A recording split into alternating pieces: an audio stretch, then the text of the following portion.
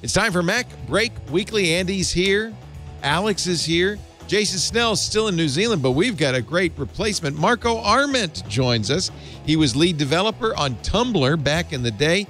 You might remember his Instapaper, and of course, he is currently the guy, the one-man band behind the best podcast player out there, Overcast. He also has a lot to say about the future of podcasting, and we're going to have a lot of fun. Mac Break Weekly is next. Podcasts you love. From people you trust. This is Twit. This is Mac Break Weekly, episode 859, recorded Tuesday, February 28th, 2023. Slip into the warm apple bath. This episode of Mac Break Weekly is brought to you by Fastmail. Reclaim your privacy, boost productivity, and make email yours with Fastmail. Try it free for 30 days at fastmail.com/twit. Fastmail is also giving Twit listeners a 15% discount on the first year when you sign up today. Thanks for listening to this show as an ad-supported network. We are always looking for new partners with products and services that will benefit our qualified audience. Are you ready to grow your business? Reach out to advertise@twit.tv and launch your campaign now. It's time for Mac Break Weekly, the show where we cover the latest Apple news, of which there is precious little, but we'll find something to talk about. Actually, there's some good news. Jason Snell is still in Kiwi Land, New Zealand. So we have brought in a ringer, but I'll introduce him in a moment. But first, Alex Lindsay's here from officehours.global and 090.media. Hello, hello. Hello, Alex. He was on Twit on Sunday, and you mid-journeyed the title. And we used it as our thumbnail. You didn't use the goofy one though. There was two that were relatively on point, and then there was one that was just completely weird and absurd. I was like, I wonder if they're going to use that one. Who edited that? Was that Kevin? So Kevin decided to go. He was probably he went safe. I saw those images. I think it was safer that we went with the one. John Ashley says it was better that we didn't go with the goofy one. Yeah. Let me just look. Which one was the goofy one? The dog. Here, show. I got it on the screen. That one? No, not those. No. That the one? dog with that one. Okay, I with think the cheerleaders. Obvious. They put Mean Girls because the that was Mean Girls, right? Fetch happens. I couldn't quite get one that was perfect, so there was a couple weird hands and stuff like that. But the dog, the expression on the dog was priceless. Okay. Like, well, we'll use it today. No, we don't need that. That's Marco. I'll make you a new one. What the hell are we doing here? Yeah, exactly. Andy Ihnatko is also with us. Hello, Andrew, from WGBH in Boston. Hey there, who there? Good to see you, sir. As always. And our ringer, ladies and gentlemen. If this were a softball team, this would be the slugger, the guy we brought in to hit it out of the park. Jason couldn't be here, but I'm thrilled to have Marco Arment here. Marco, good to see you. Hello. Good to finally be here again. It's been, 10 years? Every 700 episodes, we have Marco on. He was on 702 episodes ago. So, so let's see. This is 800, 892. We'll have you on again. And oh my God, it's years. 10 years. 10 years. 10 years.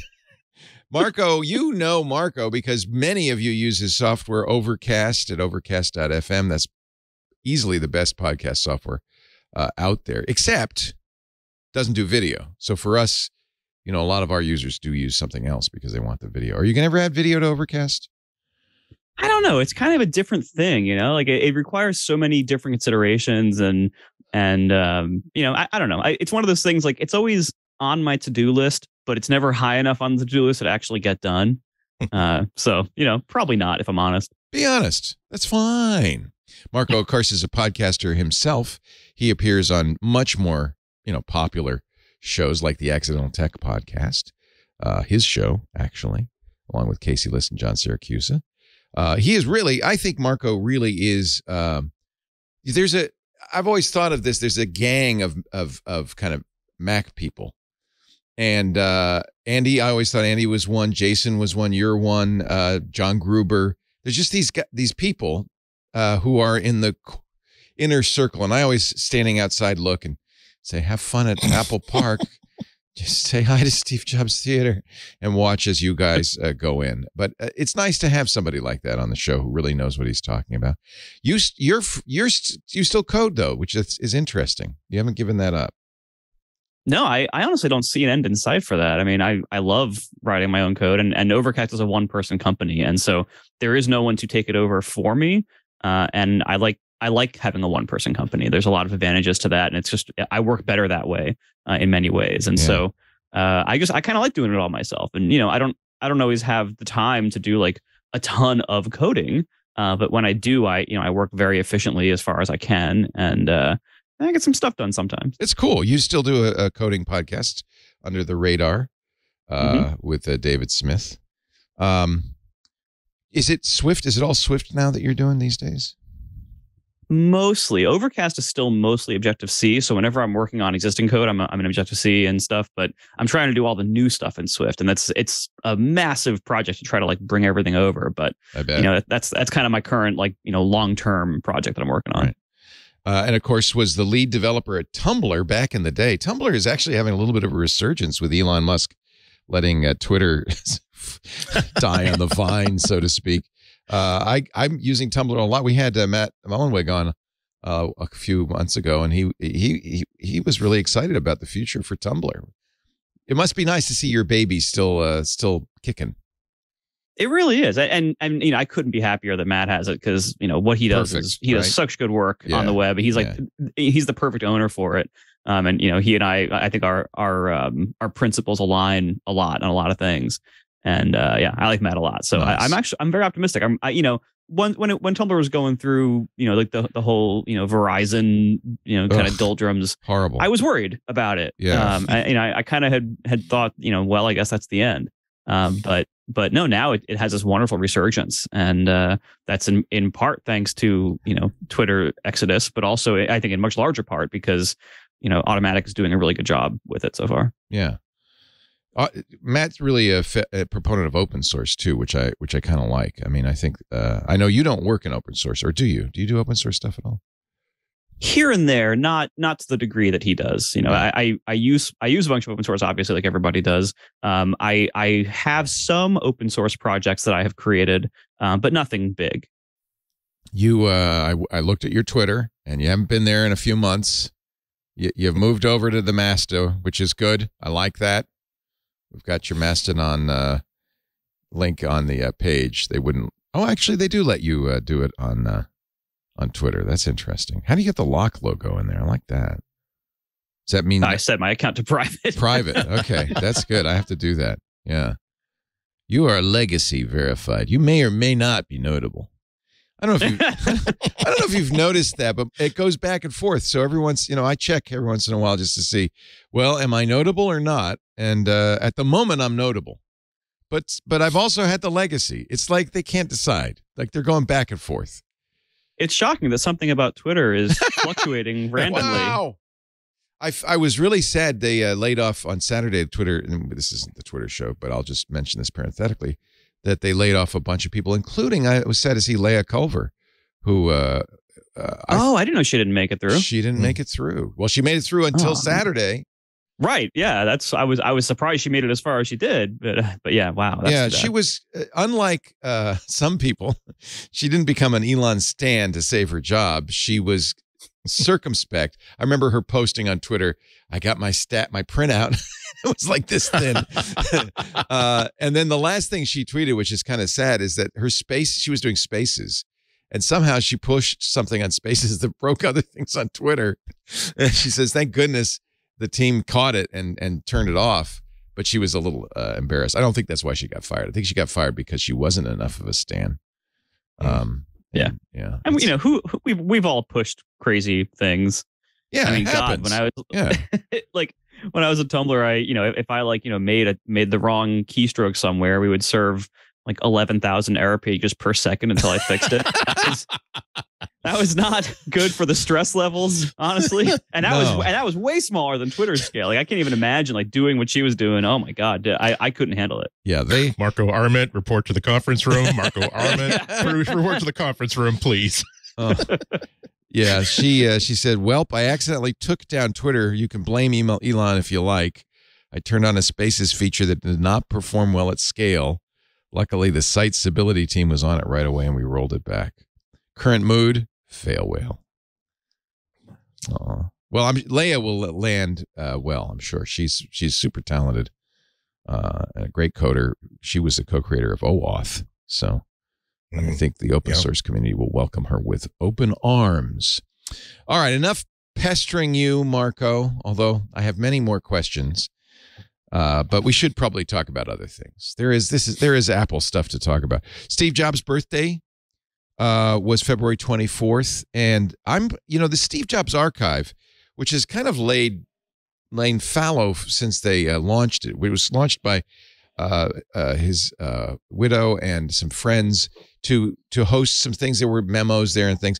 They posted a picture, and I think kind of a cute picture of Jobs in New Orleans in February '84. What happened in January '84? The Mac came out, and he was staring through the window of, I think this was like it says, I think a Best Buy or something like that, at a woman who was sitting down at the demo Macintosh. There it is, the very first Mac, playing with it. And he was watching avidly to see.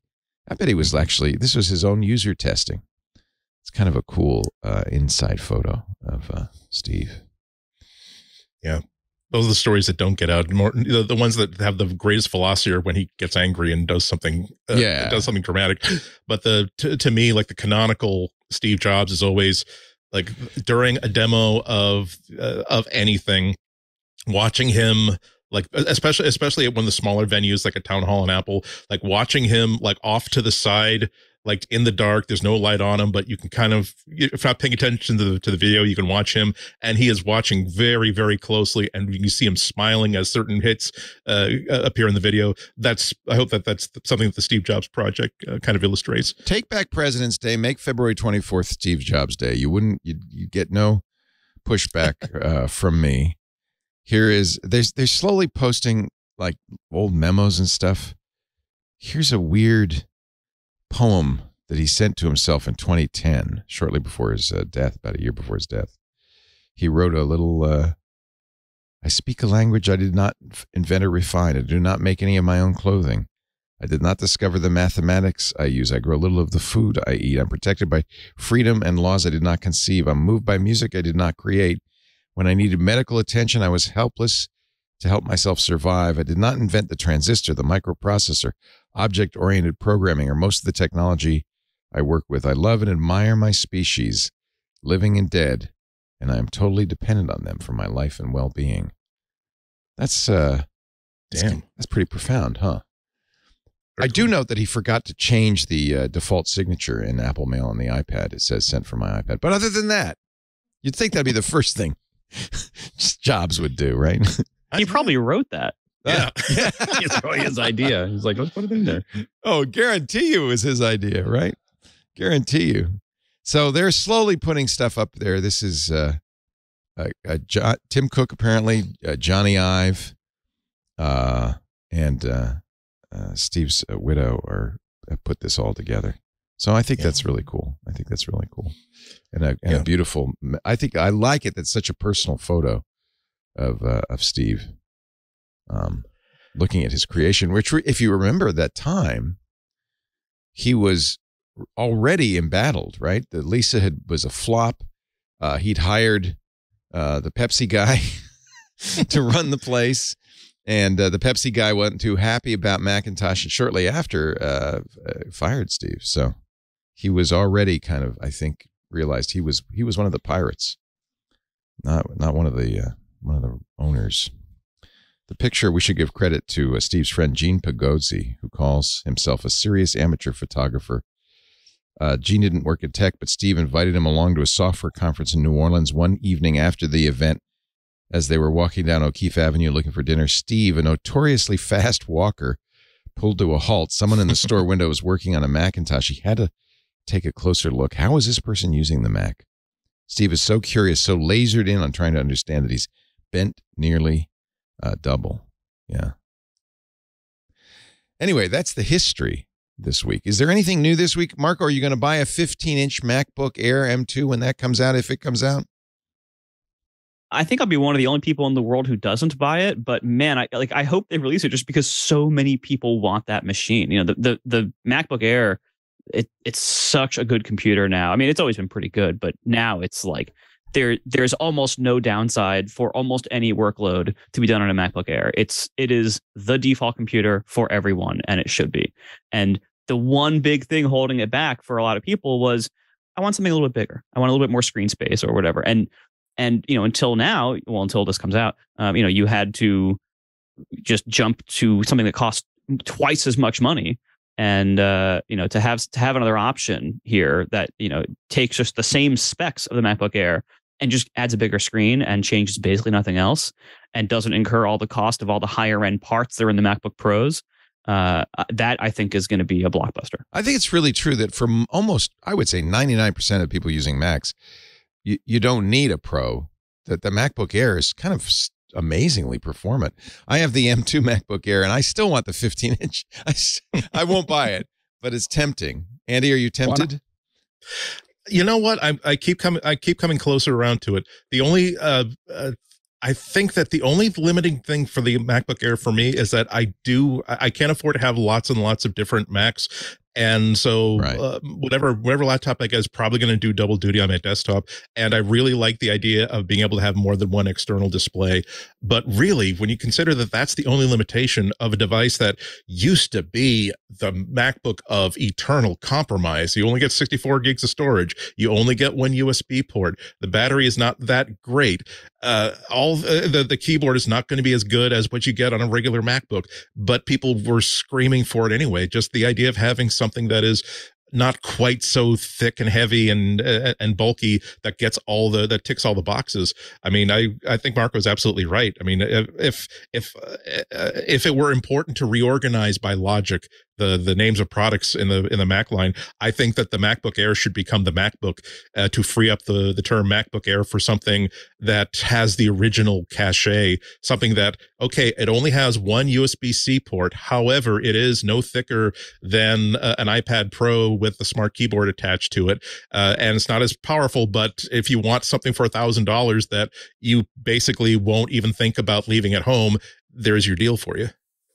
Alex, you were going to say something. I'll cut you off. Oh, I'm really looking forward to something larger. It could bring me back around. I have to admit that I have a 14-inch MacBook Pro, and I dislike the size so much, I realized I've almost stopped using a laptop. Really? Too small? I got it because it was being more portable. Yeah. I just find it so painful. Like it's just so, I just get angry all the time. Oh, I loved my 14-inch. If I hadn't poured like, coffee into it, I'd still be using them. I'm thinking now, we saw the story this week that Apple has apparently bought up all of TSMC's 3-nanometer process nodes, every single chip, every one of them, which isn't as much as that might imply, oh my God, they're going to make a lot of M3 laptops or desktops, but they only right now, at least according to the rumor, are making 45,000 units in March. So 45,000 times 12 is not a lot. It's not as many. That's got to be about the iPhone, right? Like, because it's not even all the iPhones. I mean, it means the iPhone 15 will probably have 2 chips, right? An M2 and an M3, or A15 and A16 or whatever they call it. Yeah, because they started this pattern, last year of having the quote consumer level iPhone and then the Pro and actually have different chips for the first time. And so this gives them, I think part of the reason they might have done that was to prepare for this fall when the Pro phone presumably has a 3-nanometer chip, but they probably don't have enough production capacity to make every iPhone of the year use that process node. So that my guess is that's what this is for, that where they're going to have 3-nanometer for the Pro phones. They might even push the price a little bit higher to encourage, not only reap a lot of profit because that usually works for them, but also then to encourage more people to pick the consumer one who were kind of on the fence. Now that the sizes match up, there's not a lot of reason for many people to jump to the Pro, although people keep doing it anyway. So, and look, I'm guilty of this as well. I don't really need the Pro, but I like the Pro, so I get the Pro. I would honestly, I would. I mean, if the only thing keeping me from buying a 15-inch is the idea of getting an M3 with an OLED screen, is pretty tempting. But you're sounds like you're saying don't expect that anytime soon. They're going to use them all up on the iPhone. I mean, I'm sure there's going to be some Macs that have, something called an M3 that has a 3-nanometer process, presumably, but I don't know when. The M2s just came out. The M2, the M2 Pro and Max just came out. We still don't have an M2 Ultra. We don't even know if we're going to have an M2 Ultra. And then the M3 timeline is still a mystery. But I think if they follow the same timeline they've been doing for the M series so far, then we shouldn't expect the very first M3 products until at least this fall and possibly later. Yeah. And that wouldn't be the high end ones. That would be, the regular M3. But it might not be this fall. Maybe they need to save the capacity for iPhones at first. Maybe we won't see M3 Max until the spring or next summer. Who knows? Yeah. You may remember the soap opera around all this. TSMC increased the cost for the 3-nanometer process chips. Apple balked, but apparently gave in because according to Digitimes, again, Apple doesn't announce it, but according to Digitimes, they have purchased the entire run of M3 chips. The yields, I'd also heard that the yields were good on the 3-nanometer node, but if you compare 45,000 wafers a month in March to what they're doing right now with the previous node, the 5-nanometer mode, which is 1.3 million a month, that's a big difference. Extreme Tech calls it an artisan small batch product. Well, at the moment, I think the thing is that assuming that they would continue at the same pace for a year is probably they unlikely. Get faster. Yields will go probably up, get right? once they kind of get the thing running. And I think that it's important. One of the things that Apple's doing really effectively right now is pulling away from everybody else, and both in power consumption as well as power. And so I think that I don't think they want to lose. I think that the game of chicken that TMC did, they won. Decided to play. They won. Apple blinked. And now they can make as many as they want with. And I'm sure that if they came back to Apple and did that, I'm sure that the cost of production was higher as well. Like, I think that's probably where it was driven from, is that it's probably a lot harder to make these, because I mean, when you think about, I don't know, if we step back and look at what 3-nanometer actually means, it's an insane. Well, it doesn't ironically actually mean 3 nanometers, among other things, but no, but I mean, just 3 nanometers, yeah, I'm just saying that it's like the chips of, the it is density amazing. is just absolutely just amazing, truly amazing. Yeah. It's incredible what they're doing. In fact, I'm of the impression, and maybe I'm wrong, but I think others are of the impression that the M2/A15 is kind of a, because it wasn't a big jump from the M1, right? Is kind of a interim on the way to what will be another big jump, which is the 3-nanometer M3. And it could be a TikTok, like they've done in other things, in other technologies, like where you may see the M3 make a bigger jump, and then the M4 being a lighter jump, and then the it could be. And you're right, Marco. I mean, it's not. I'm not talking this year. Obviously, the iPhone will eat up all of this product. Maybe. I mean, it may be that these are really put into the desktop, into the computers before they're put into the phone. You think? Because you can't get, if they don't have the supply in the fall, if they don't have enough that they can reasonably put out, although they could put them out and say, well, you're going to wait for the next 6 months to get them. That's the other option, is they're only in the pros. And if you don't order them the first day, you'll wait until January to see one, which we've seen in the past. So it's not impossible that they just put them out as fast as they can make them. Yeah, if you can only make 500,000 chips a year, that is not even close enough. There's a lot of us now that have just gotten into the habit that there's going to be some morning in September that at 5 a.m. we are hammering the website to make sure that we get something in a reasonable amount of time. They say this is wafers. I don't know. The way silicon chips are made, they make these larger things and then cut them up. I don't know if that means, it might not mean 45,000 microprocessors. It might mean 45,000 of the big silicon wafers, which can then be chopped up into hundreds or thousands of individual chips. So it really may be many more than 500,000 a year. I'm not sure exactly what they're talking about, but when they say wafers, it sounds like that's the big thing. That's a technical term, the big round thing. I have one on my wall. John, where is it? Do you know where that big wafer is? We should get one. This is an old. This is probably a 45 nanometer process. in the teardowns, it'll be interesting to see how much more they keep on moving into the chip as well. I mean, so every iteration, if we've seen stuff that they've talked about in the past, every iteration is going to have less and less external processing. You know, where they're just going to keep on. It sounds like there's some trajectory where 4 or 5 years from now, there's just a solid chip that gets inserted into the phone, and we're like, okay, we're done.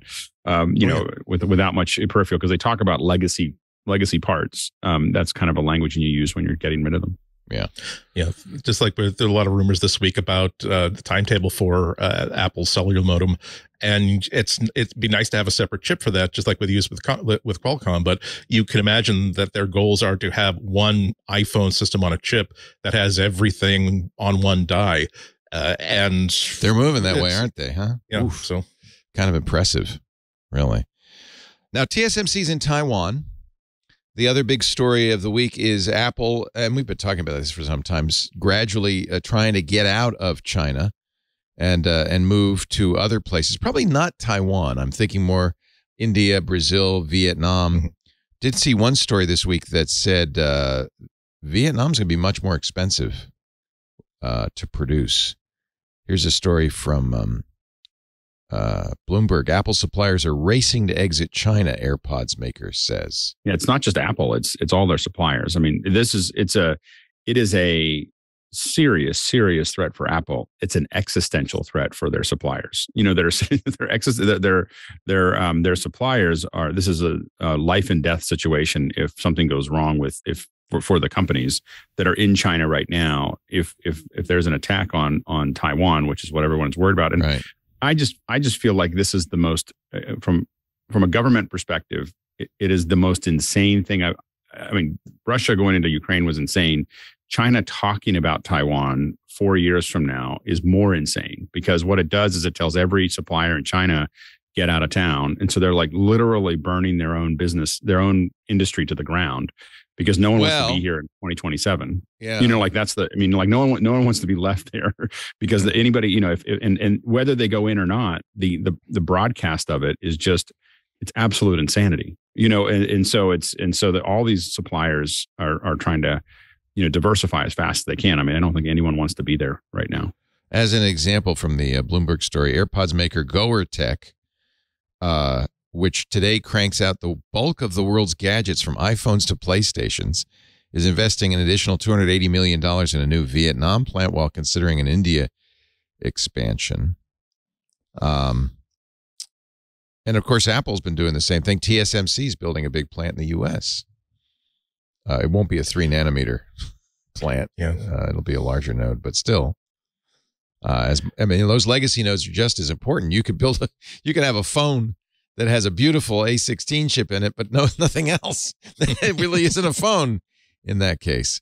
Well, you look in the audio industry, one factory burned down in Japan, and they're still recovering. Yeah. I mean, there's some devices that will never get made again because that you know, the A to D processor went down, and that's, you know, so it only takes one chip to bring a lot of this stuff back.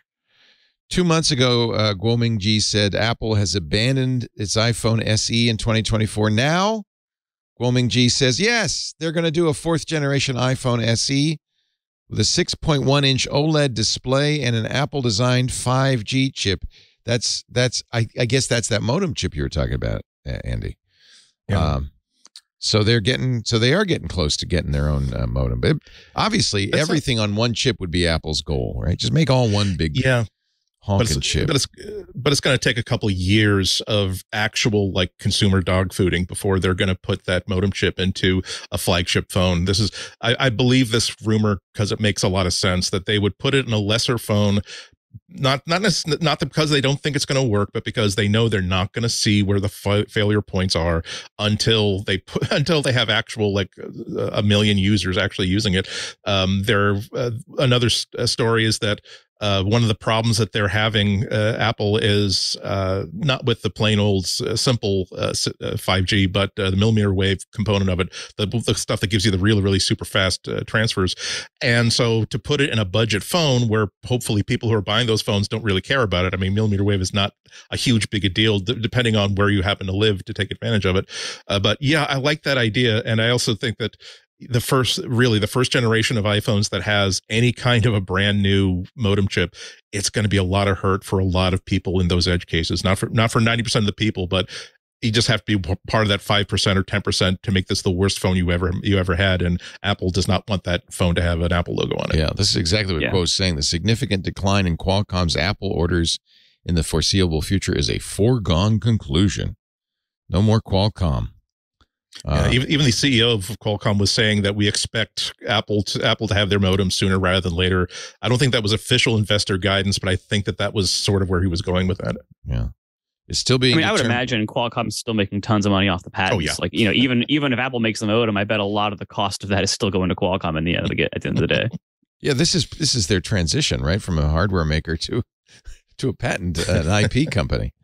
It's still being determined, quote, tweets, whether the iPhone 16 series will use Apple's 5G baseband chip. The main challenge lies in whether Apple can overcome the technical obstacles related to millimeter wave and satellite communication. So I guess that's the Qualcomm chips have that.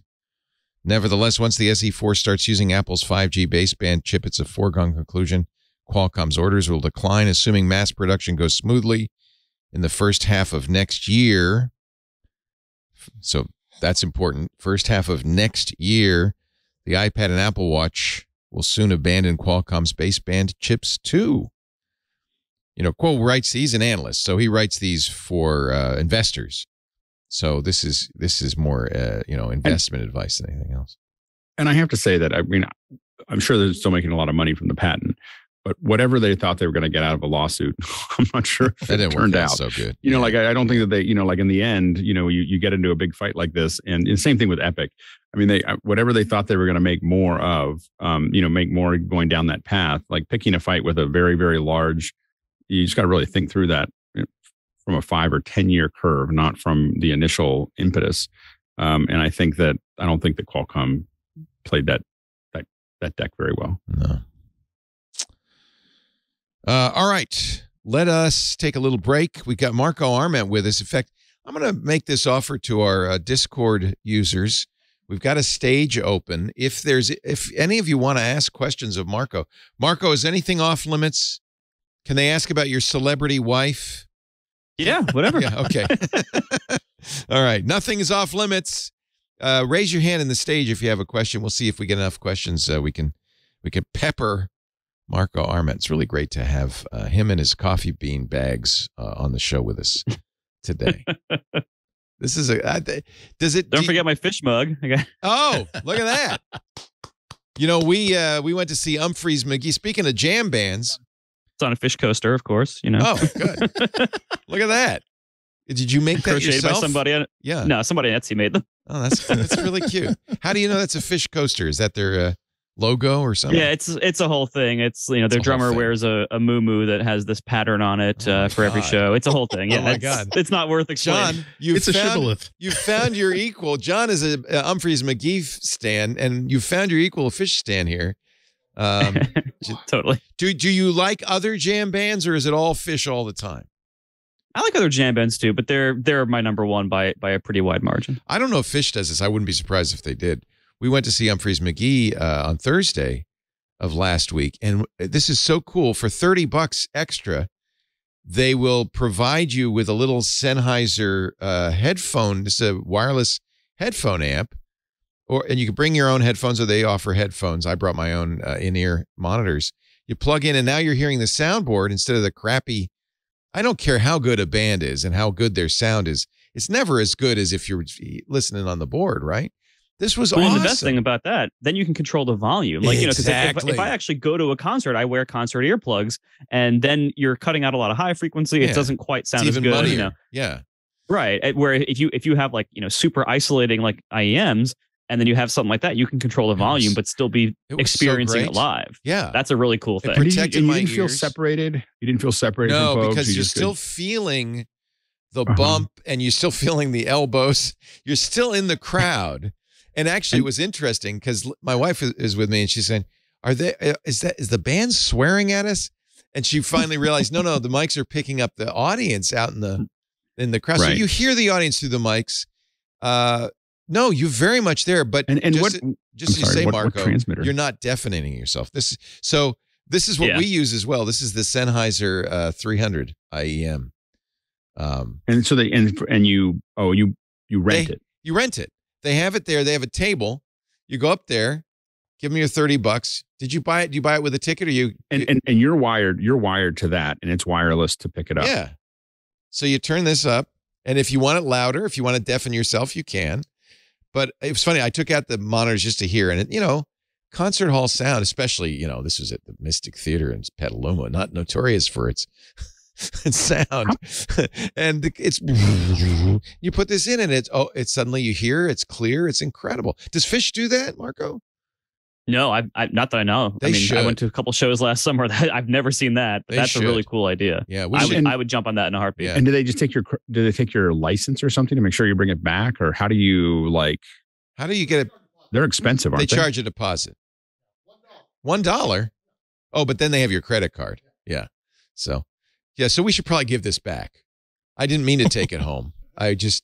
No, this is ours. We use these. It's funny because this is what we use for our in-ear monitors during the show for our talkback. So I'm not wearing it right now, but it really sounded good, I have to say. We've talked about that. I work on concerts. So we've talked about the idea. Totally. We've talked about the idea of giving everybody in ear for if you're recording the band. What I'm really interested in is recording the band, and I specifically want to put it into 5.1. So my whole thing is the crowd kind of screws that all up by making all that noise that goes into my, it's Don't the you speakers. Hate that? I want to hear the crowd. I just want to record them separately. Right. So to put them into things, and so I don't want to corrupt it with the speakers. And so the idea of having because to me the idea would be to get rid of the speakers altogether and just keep everybody in ear. I mean, really interesting. They call it Headphones and Snow Cones, which is one of their songs. And $30, $1 credit card hold, includes belt pack, headphone rental, and one hell of a good time. They say. Marco, Fish is really known for live streaming. Do you watch any of those streams? Sometimes, yeah, like for the big ones, like New Year's. If I'm not doing anything that year, I'll do it. But I purchase all of the soundboard recordings from their site. Like they have this live Fish site. You get all the shows, and it's so nice being a Fish fan because they make every show available for download for like $11, and it's really high quality. It's they professionally master every single one of them, just like what you're talking about. Yeah. And so it's really great. It's a wonderful thing because you get so much new music from them, and it's all really it's very accessible. Yeah. I honestly think that is an incredible model for modern bands. Humphreys does the same thing. In fact, sometimes at a concert you can get, as you go out the door, right, you can get the recording if you wait a little bit. Not anymore? Oh, it used to be. They'd give you a USB key. Now it takes 4 hours and then they make it available for download. But they do that. And they stream a lot of stuff. I know John's always running home to watch a stream all the time. Yeah. They're streaming tonight. But this way, do they even have a label? I don't think they do. They don't. Do they? Oh, okay. They own their own label. That's why. You don't really need, Universal Music Group in your back pocket anymore. In fact, I would bet bands like this and Fish do better without Live Nation involved. If you're business oriented and you understand what you're doing, you have to know you understand how to build community. Fish is Fish and Annie DeFranco and some of the other folks that have been able to build these audiences and build these communities. There's a lot of artists that aren't that person, that aren't that group that understands how to interact with their audience at a level, so that they need labels, because the labels are going to set that up and they're going to push it out and they're going to do all the things for them, so they can just be an artist and make music. But some of them understand the business model of it or find the business model over time. And for them, they don't need labels. I mean, I think that they could work outside of that pretty quickly, but even things that we think are TikTok, like were discovered on TikTok might not have been. Yeah. Yeah. There might have been some label interaction there to make sure. I missed their Cancun concert on Saturday night. That would have been fun. Yeah, it just ended. That would have 4 been fun. days. Oh, man. I would have loved to do that. That sounds like fun. Do you listen to Fish when you code? Is that good coding music?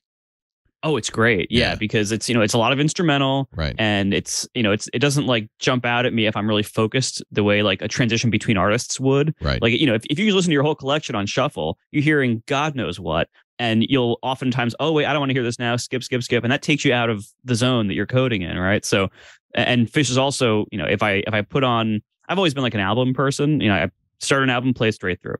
And if, with most bands, you start an album, you play straight through, then you have to make another decision within 30 to 40 minutes. Whereas with Fish, their shows are like 3 hours long. So you just start a show and just go, and then you can focus on whatever you want to focus on and not have to think about changing the music every so often. If you could go to a theater and watch Fish, would you do it? Live. Like a movie theater? Yeah. Live. Maybe. I don't know. Probably not. Okay. And part of what I like about seeing them is they play a lot of outdoor venues. Mm-hmm. I greatly prefer outdoor venues to indoor ones. I almost never want to go to an indoor one. It was really smoky for Humphreys. It was just and I was coughing most of the time.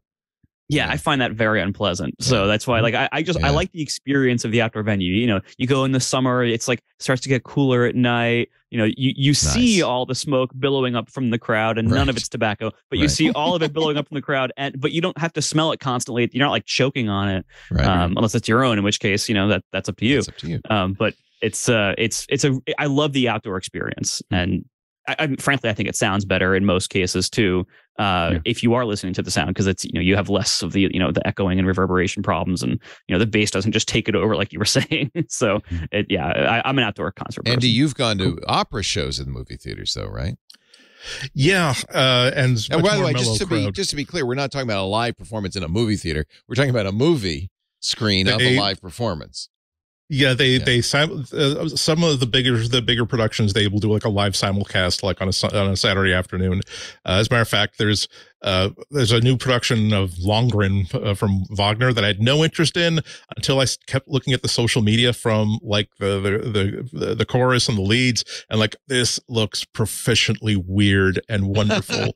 And I can't make the jump, and I'm already like, this will be my first time back in a movie theater like since COVID. No joke, because I don't want to miss this. Yeah. Cool. So I take it, Alex, that you're talking to people who are thinking about doing that kind of thing. I may work on that from time to time.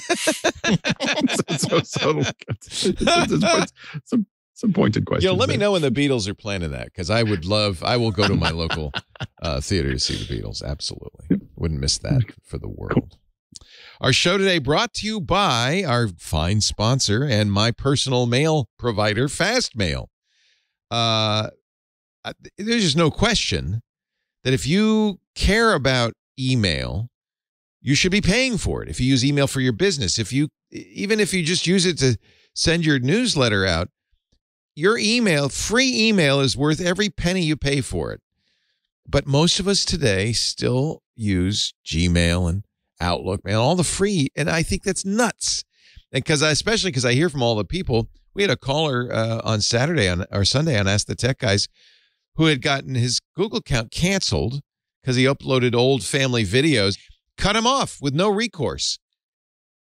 And that's one problem. Number one with free email is you are not a customer. You are the product. That's problem number two. You're giving up your privacy. They're using your email for all sorts of things, for advertising, for figuring out what you're interested in. Free email, and it's just not free. For over 20 years, Fastmail has been a leader in email privacy, and I've been using Fastmail for more than a decade. I moved off of Gmail. I was an early Gmail user, and I liked it. What I really liked was webmail, but I didn't give up anything because Fastmail's webmail is better than Gmail. It's fantastic.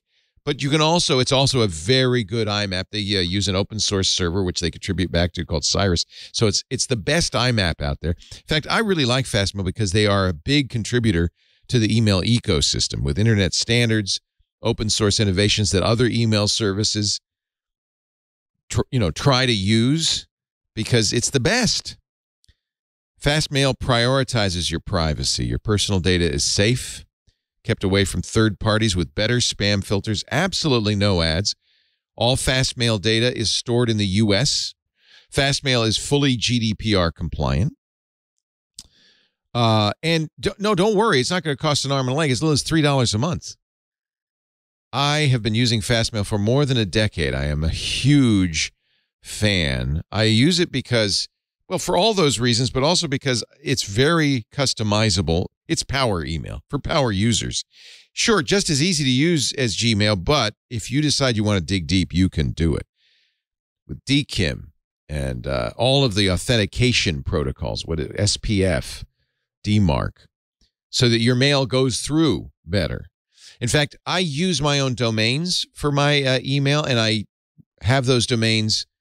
The DNS comes from Fastmail, which automatically gives me DMARC and SPF and DKIM automatically. So my email gets it through everywhere. Plus, I can have as many email addresses as I want. So I use, say, Laporte.email. I can have, when I sign up for an account with Instagram, it could be insta@laporte.email. Every single account I sign up for is unique. Actually, Fastmail also supports something I really like, which our other sponsor, Bitwarden, does, which allows you to generate unique email addresses for everything you sign up for, which adds to your security. It works with Bitwarden and 1Password. You can have not only unique passwords for every account, but unique emails for every account. And the email still gets through to you. You can organize your inbox with scheduled send. You've got snooze. You've got folders and labels. You have a search bar that's very powerful and very fast. I actually, at this point, I've ported it.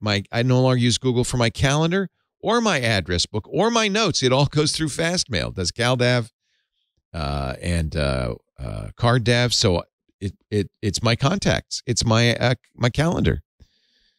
I think Fastmail does everything right. They also have the best spam filtering, and they support the Civ language. So I have a very sophisticated Civ. So my email gets organized before I even see it on the Fastmail servers. So I don't miss important mail, and I don't have to look at unimportant mail. And I definitely don't have to see spam. Fastmail's US-based support team aren't just notebook readers. They're full-time email experts. Every time I've talked to them, I've gotten great information. They put you first because you are the customer, not the product. Fastmail believes in working for customers as people to be cared for, not products to be exploited. Advertisers, no, bye-bye. Putting you and your privacy at the center. Fastmail's fast, effective. They're a leader in email. They're I would say, the leader in email. And frankly, they are the barrier, the wall to having Gmail just take over the world. So I like supporting them.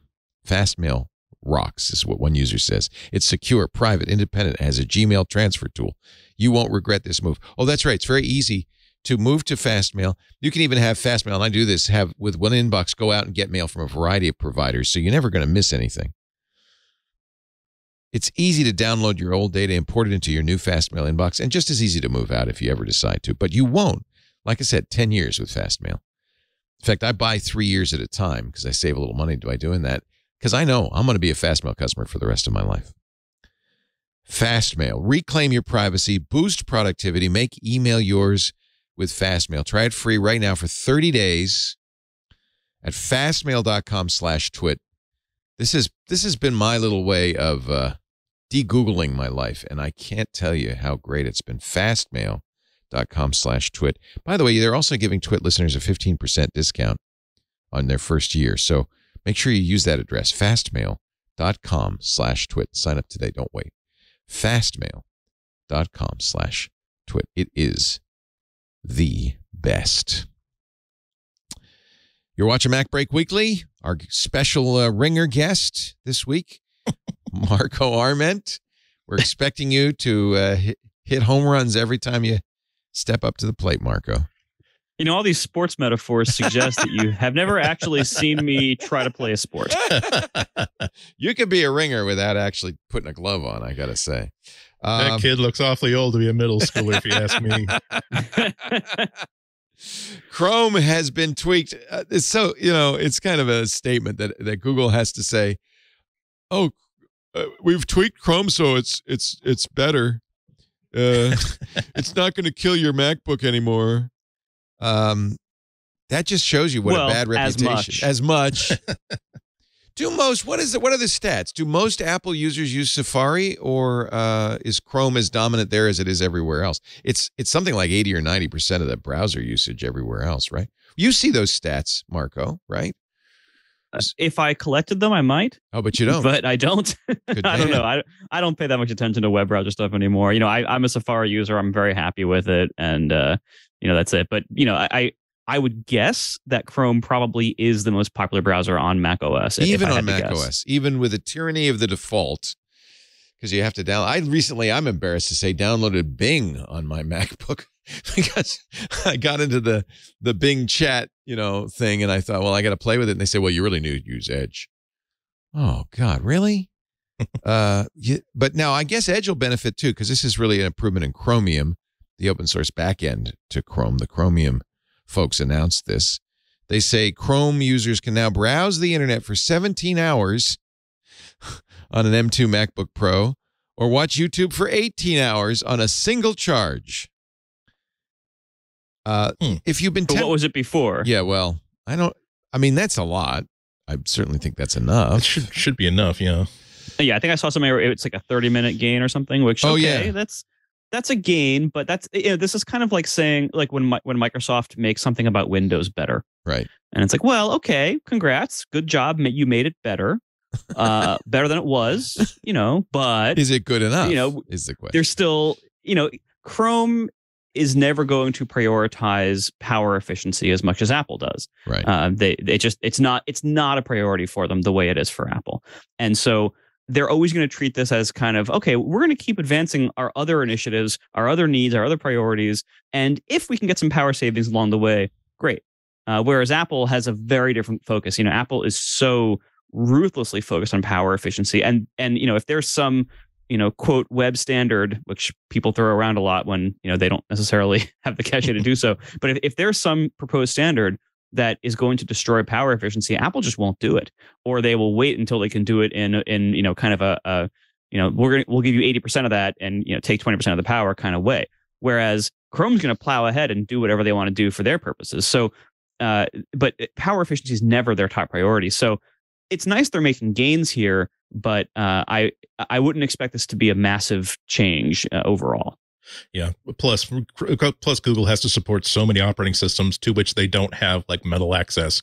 And Apple can do so much when they say we're going to put a Safari processor on every piece of Apple silicon just to make sure that it will just sip power and beat every benchmark you want to throw at it. If that's important to most, the question is going to be, is that going to be a user facing feature? If it's a small battery advantage, a lot of people are going to be like, but this website works better for me on Chrome, or I like the way that Chrome syncs bookmarks for me across multiple devices and multiple platforms. So it's catch-22. I'm glad that people have the choice, though. I wonder. I mean, the one thing though that I would use Chrome for on any platform, I don't use Chrome, but if I were, would be progressive web apps. Which Apple has. Are you up on that at all, Marco? Does Overcast isn't a progressive web app? It's a real app. As far as I know, my web app is terrible. I'm not a good web front end developer. I wasn't 10 years ago, and I have not progressed my knowledge since. So, like the whole world of all these JavaScript frameworks React and having everything, I've never touched any of that. Yeah. I have no idea how to do it, and I frankly don't care because I'm focused entirely on the native app for the iPhone. And so, and these worlds are so big now. I used to be able to do both. But now these worlds are so big, you kind of have to specialize. It's really hard to do good apps and good web apps. And so I've specialized. And so my web credentials are shot. Like whatever I did at Tumblr is long. That's like ancient history. Today, I couldn't even be employed as a basic level 1 web developer anywhere. Did no Tumblr company have a would framework? Or should hire me. Was there a framework you guys used, or was it all just kind of JavaScript and HTML? Or there was a back end framework, but for PHP, but for the front end, it was PHP. This was wow. Oh yeah, of course. But this PHP is awesome. It's But there's on the front end, I was there from 2006 to 2010. Like this was so far before what we now think of as a JavaScript framework. Like there were a few utilities. I think jQuery came out towards the end of that, but it was the early days. jQuery was a huge breakthrough at the time because it allowed you to not redraw the whole page, but just a little part of the page. And that's what a lot of these frameworks like Angular and React, that's what they're doing.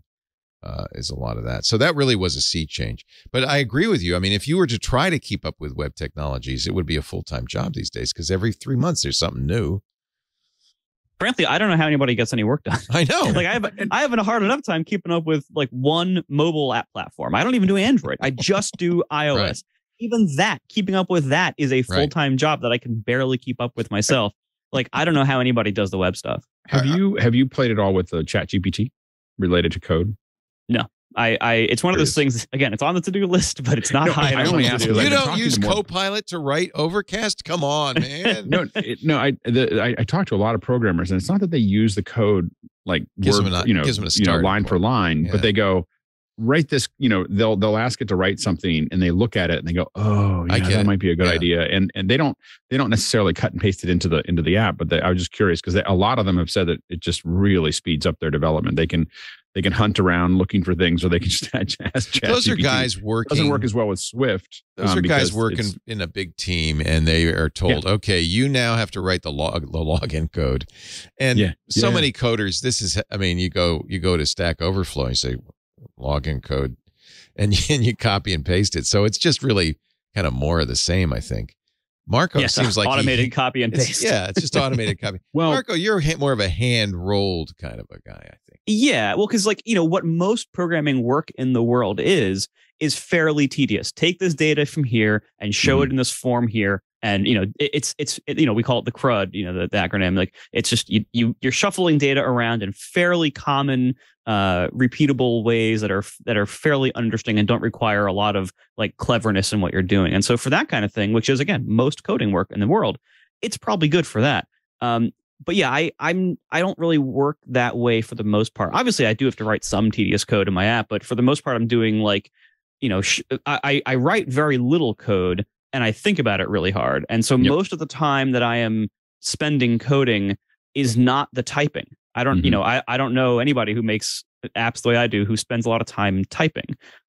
So what it's saving me is not substantial. Whereas where most of my time goes is thinking about what to write and then finding the bugs in what I wrote. And you still have to do that part with ChatGPT generated code. And it can give you a head start, or it can give you maybe ideas of, I didn't think to do it that way, like you were just saying. But ultimately, it's not going to save me a ton of time the way I work. Well, and we had I was just in a discussion about this yesterday related to code of, I consider pretty much React Native and all those things. We tend to call it monkey code.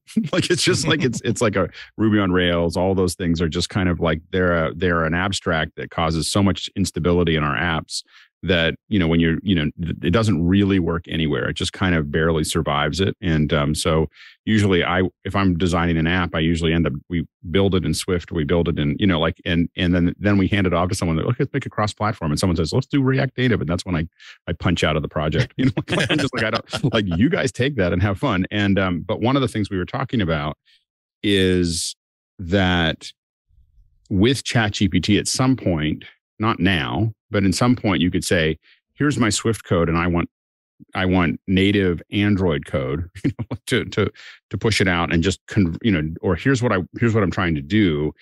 And it could make eventually some of these kind of these structures obsolete, because you could just build native code for both sides without having to abstract it to something that isn't as stable. I mean, that might pan out that way. I hope it does, frankly, because I think that could be very, very productive for society. But we've seen over the course of computing history so many things that promised write once, run anywhere. That seems like another version of that. It is granted a much smarter and it's a very different way of doing that. And so maybe there's some promise there.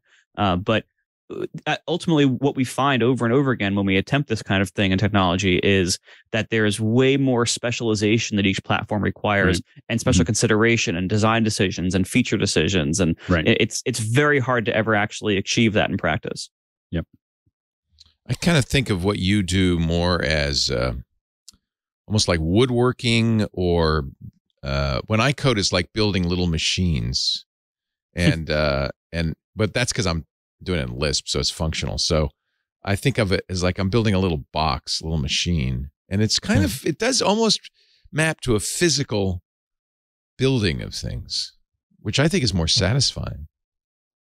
Yeah, I mean, in many ways, it's a luxury. You know, like it is a luxury, isn't it? Yeah. Yeah, like, you know, I'm very lucky that like my business does not require me to be cranking out huge volumes of code all the time. Right. Most people don't have that choice. Most people have the boss telling them, look, right, you have like the next 3 days to get this thing done. And it doesn't matter if it's not perfectly polished. We got to ship it then. You got to move on to something else.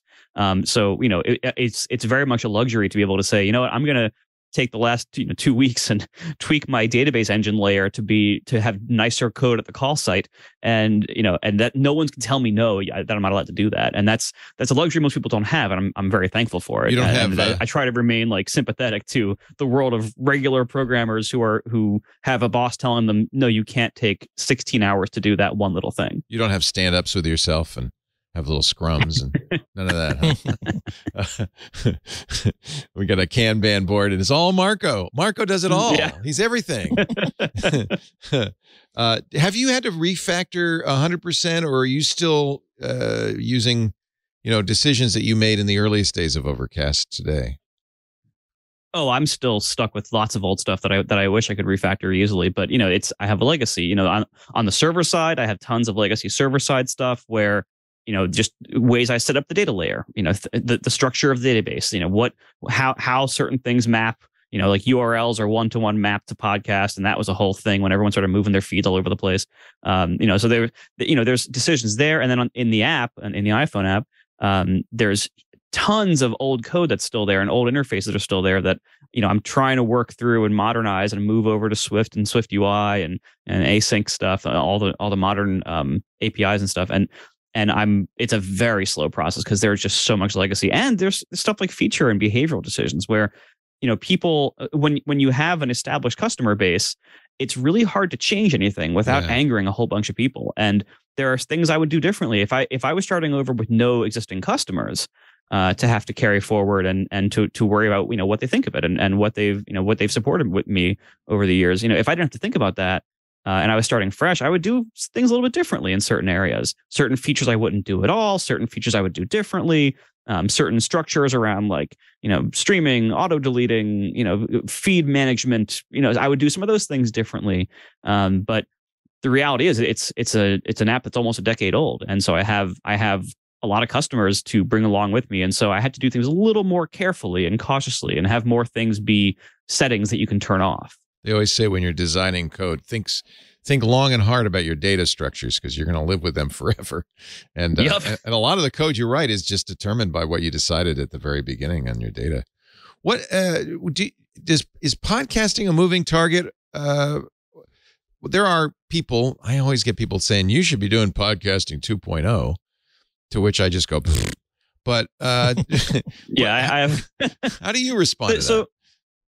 So similar to what I said earlier about web standards being kind of a squishy concept, I don't like anybody declaring a new standard in some kind of large public way and saying this is the way we're now going to do things. And because what that does is it presumes that they are correct. It presumes that they have the authority to create such standards, and it presumes that the market wants their standards and that their standards are implementable and easy to do. And those are all, I think, unsafe presumptions. And so when something comes along, like, the podcasting 2.0 thing, I have nothing against those people. But what has happened is that I now regularly have people, either in the worst case, leaving bad reviews saying, I don't support podcast 2.0 features and therefore I'm being a negligent developer, or people write in saying, when will you support feature XYZ, and which presumes that I have to support feature XYZ, right, or that I want to support feature XYZ. And I don't like other people dictating my roadmap for me,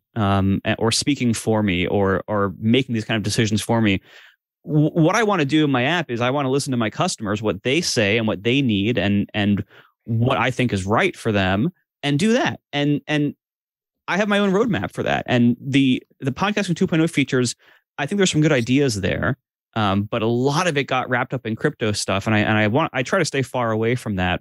So there's the whole presumption that I need to do crypto stuff, and if I don't do that, then I'm somehow failing as a developer here. And so I try to stay away from that. But also a lot of the things they want to do are features that already exist in other forms, or features that I cannot really imagine the market adopting in large numbers. And so it makes it hard for me to justify the time. Meanwhile, there's features that my customers have been asking for years that I'm trying to get to.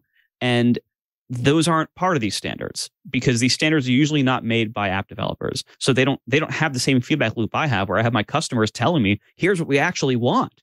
And so I know what I'm supposed to be building. I know how to spend my time. I have my own roadmap, and I know exactly what my customers have been wanting for years. And anybody can come along and write a standard and say, all right, here's your new thing. You have to do this. But I in every case, I'll push back and say, do I? Thank you, because I hear from people fairly frequently saying, why don't you do chapters, which is one of the features of podcasting 2.0. We can already do that. We've had chapters for like 15 years at least. Like there are so many ways to do chapters. I wrote a tool to do it. The Forecast, it's a free app for Mac. You can put chapters in your podcast. You can convert logic markers to chapters. It's great. Any kind of wave marker, it converts it automatically, so you can make it in your editor and it just imports them as chapters. It's so easy to do chapters, and we already have ways to do that. And so the ways we've had forever are it's embedded metadata in the file. First, we had it in M4A files, AAC files. Apple made a GarageBand feature to make them forever, a million years ago. And then later on, they were added to the MP3 spec. It's an official MP3 ID3 chapter spec. Overcast supports it. Apple supports it. Like all the big podcast apps support that. And so now we have like one of the podcast 2.0 things. This is from memory. Forgive me if I have the details wrong. This has been proposed a number of times by a number of different people, but it's basically chapters in the feed. And the problem is, in reality, the world of podcasting is largely now using dynamic ad insertion, which I don't love at all, but I have to deal with it. And so dynamic ad insertion means that any given copy of the file might have different timestamps than any other given copy of the file. So because they might insert ads differently for each download that are different lengths, and they do that all the time. So things that are based on fixed timestamps in a feed don't work for most publishers now. Oh, yeah. So if you're a big publisher and you're using DAI, then you can't use feed-based chapters, because those timestamps are going to be different for every single person who downloads it. So it has to be embedded in the file or not done at all. Also, frankly, I think it's optimistic to expect those big publishers to ever do chapters, because big publishers can't even do show notes right. So I think we have to ask for minimal things here. Yeah, I'm one of those small publishers that can't do show notes right, and will never do chapters because it's too much. It's too labor intensive. So, but it's not. If you do it as markers in your editor, it's not labor intensive. Okay, you just use make Forecast. a note of that, John Ashley. If you just drop do it a marker, as markers in the editor, just do it. I don't actually want people skipping around on my podcasts. I want them to listen from the beginning to the end. That's it. Period. Actually, it's really interesting because there's actually a war over podcasting right now, thanks to Spotify and Amazon and iHeart, these big companies who want you to use their client to listen to podcasts, which isn't really a podcast. If it's not RSS, it ain't a podcast, baby. And they really make more money that way because they can tell advertisers a lot more about you. And I'm resisting that, but I'm wondering if in the long run, resistance is futile. Well, it depends what you're going for. The podcasting has always, since its inception, has always been under attack by people who wanted to lock it down into proprietary silos. And for most of podcasting's life, we didn't really have to worry about that because they always just failed miserably. Really, until Spotify, that was the one that really worked and took a big chunk out for the first time.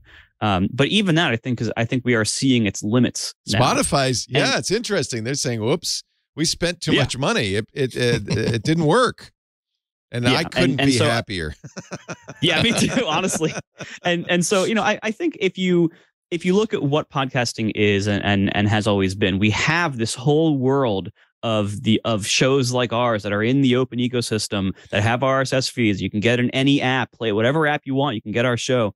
And that world, there's no reason that world will be forced not to exist. Unless I think the one big species ending event for that world would be if sponsors no longer bought ads in that format. That could be damaging to us.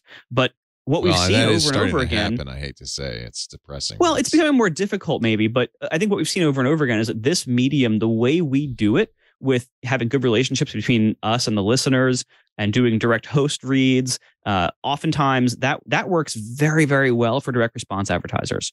And that's why we keep getting the same advertisers over and over again. And they give us the coupon code that has our show name in it, and they can measure how many conversions they get. And they can see, oh, our ads are actually working for them. They're making money from us, and they buy ads again.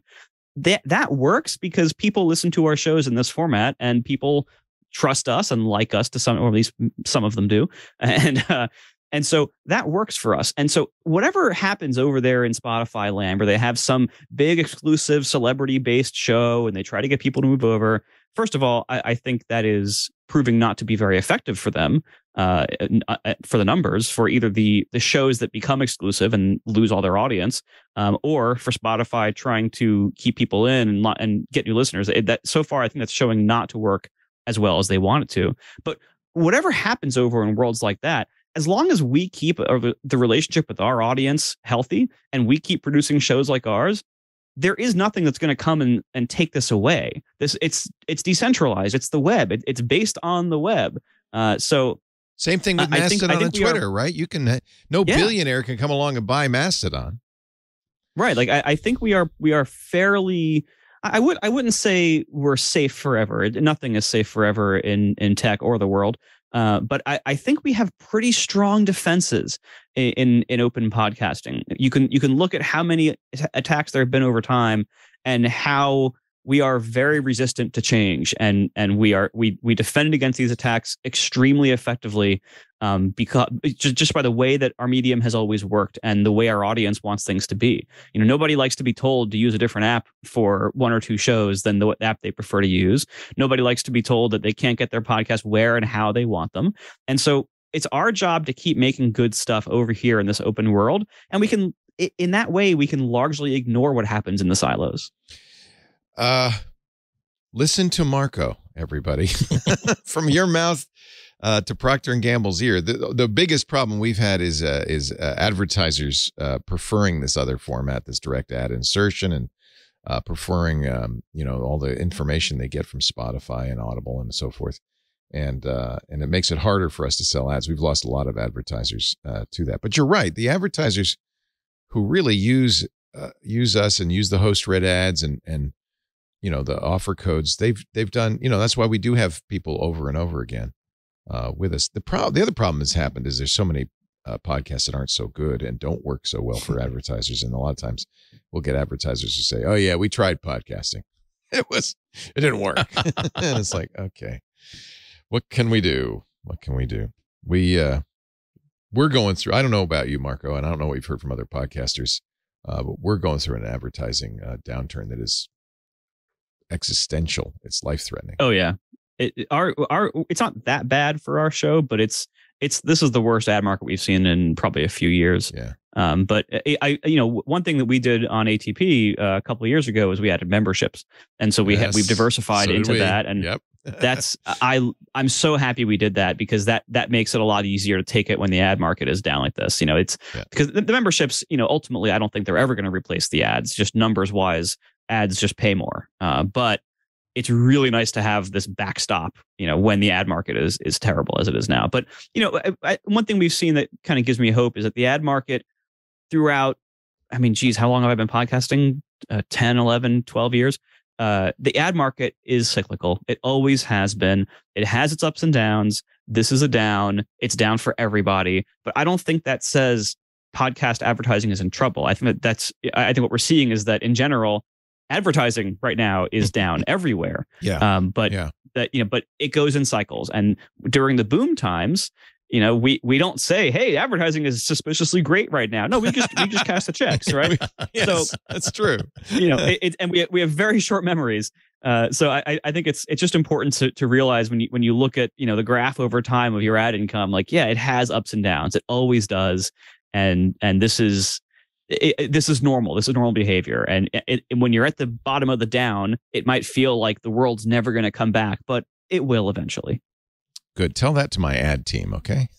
Actually, we have an unusual problem because foolishly we built something that has high overhead, and I mean we have a $2.5 million a year nut. So we don't have the luxury of saying, well, if advertising's down, we'll just weather it and go through it. Thank goodness that we did do that, and I think everybody who's in podcasting for real understands that the only thing that keeps podcasting alive is the community, the listeners, the people who you have a direct relationship with, and clubs, Patreons, that kind of thing really give, not only give you the little extra income, but they make a big difference in bonding the audience to you. So 2 years ago, we created Club Twit. And that was a huge part of it, but it's still 1/10 of 1% or something. Maybe I would love if I get 5% of the audience to subscribe, we wouldn't need advertisers. But right now it's not even 1%. Most people who are getting something for free aren't going to start suddenly paying for it, I'm afraid. And that's a problem. Maybe we don't have as many devoted listeners as Accidental Tech Podcast. But if you are devoted, twit.tv/clubtwit, $7 a year, that's a month. That's all $7, ad-free versions, all the shows. You get the Discord, which is a lot of fun. You get, extra stuff like, that we do in between shows. I know I'm a terrible salesman. That's the other problem. You can't even get a good burger for $7. What else are you going to do with it? You can't. What are you going to get for $7? Might as well just give it to us. Yeah. Twit.tv/club twit. We also, we do things, Marco, that are obviously crazy, like stream live video as we're doing the shows. That adds huge amounts of complexity and cost to the thing. It's nuts. I don't know how you do it. Like I've tried doing video a handful of times in various ways, and every time I come away from it thinking, like, first of all, I've learned how to make pretty great audio for my purposes. I cannot make even remotely good video, so that's problem number one. I'm terrible at it. But it's as you know, it adds such a degree of complexity and cost. It is so much harder and more expensive and more people intensive than making audio. And I've decided a long time ago, like, video is not for me. I'm just not going to do it. No. Let me tell you, that's a strong decision. I can strongly recommend it. Yeah. If anybody asks me, I say, don't get into podcasting for the money, and B, never, ever do video. But if you do it, the advantage of it is there is this connection, even from, 80 or 90% of our audience is never going to, or does not download the videos. I shouldn't say is never going to look at them, because I think, 1 in 10 times they'll maybe download a video. And so they have in their mind this sense of place and sense they know what you all look like and stuff like that. And I think that does also build that bond that is so important to podcasting is the relationship. Hey, everybody, it's Leo Laporte, the founder and host of many of the Twit podcasts. I don't normally talk to you about advertising, but I want to take a moment to do that right now. Our mission statement at Twit: we're dedicated to building a highly engaged community of tech enthusiasts, that's our audience, and you, I guess, since you're listening, by offering them the knowledge they need to understand and use technology in today's world. To do that, we also create partnerships with trusted brands and make important introductions between them and our audience. It's how we finance our podcasts, but it's also, and our audience tells us this all the time, a part of the service we offer. It's a valued bit of information for our audience members. They want to know about great brands like yours. So can we help you by introducing you to our highly qualified audience? And boy, you get a lot with advertising on the Twit podcasts. Partnering with Twit means you're going to get, if I may say so humbly, the gold standard in podcast advertising. And we throw in a lot of valuable services. You get a full service continuity team supporting everything from copywriting to graphic design. I don't think anybody else does this or does this as well as we do. You get ads that are embedded in our content that are unique every time. I read them, our hosts read them. We always over-deliver on impressions. And frankly, we're here to talk about your product. So we really give our listeners a great introduction to what you offer. We've got onboarding services, ad tech with pod sites. That's free for direct clients. We give you a lot of reporting so you know who saw your advertisement. You'll even know how many responded by going to your website. We'll also give you courtesy commercials that you can share across social media and landing pages. We think these are really valuable. People like me and our other hosts talking about your product sincerely and informationally, those are incredibly valuable. You also get other free goodies, mentions in our weekly newsletter that's sent out to thousands of fans. We give bonus ads to people who buy a significant amount of advertising. You'll get social media promotion too. But let me tell you, we are looking for an advertising partner that's going to be with us long term. Visit twit.tv/advertise. Check out our partner testimonials. Tim Broom, founder of IT Pro TV. They started IT Pro TV in 2013, immediately started advertising with us, and grew that company to a really amazing success. Hundreds of thousands of ongoing customers. They've been on our network for more than 10 years, and they say, and I'll quote Tim, "We would not be where we are today without the Twit network." That's just one example. Mark McCrary, who's the CEO of Authentic, he was actually one of the first people to buy ads on our network. He's been with us for 16 years.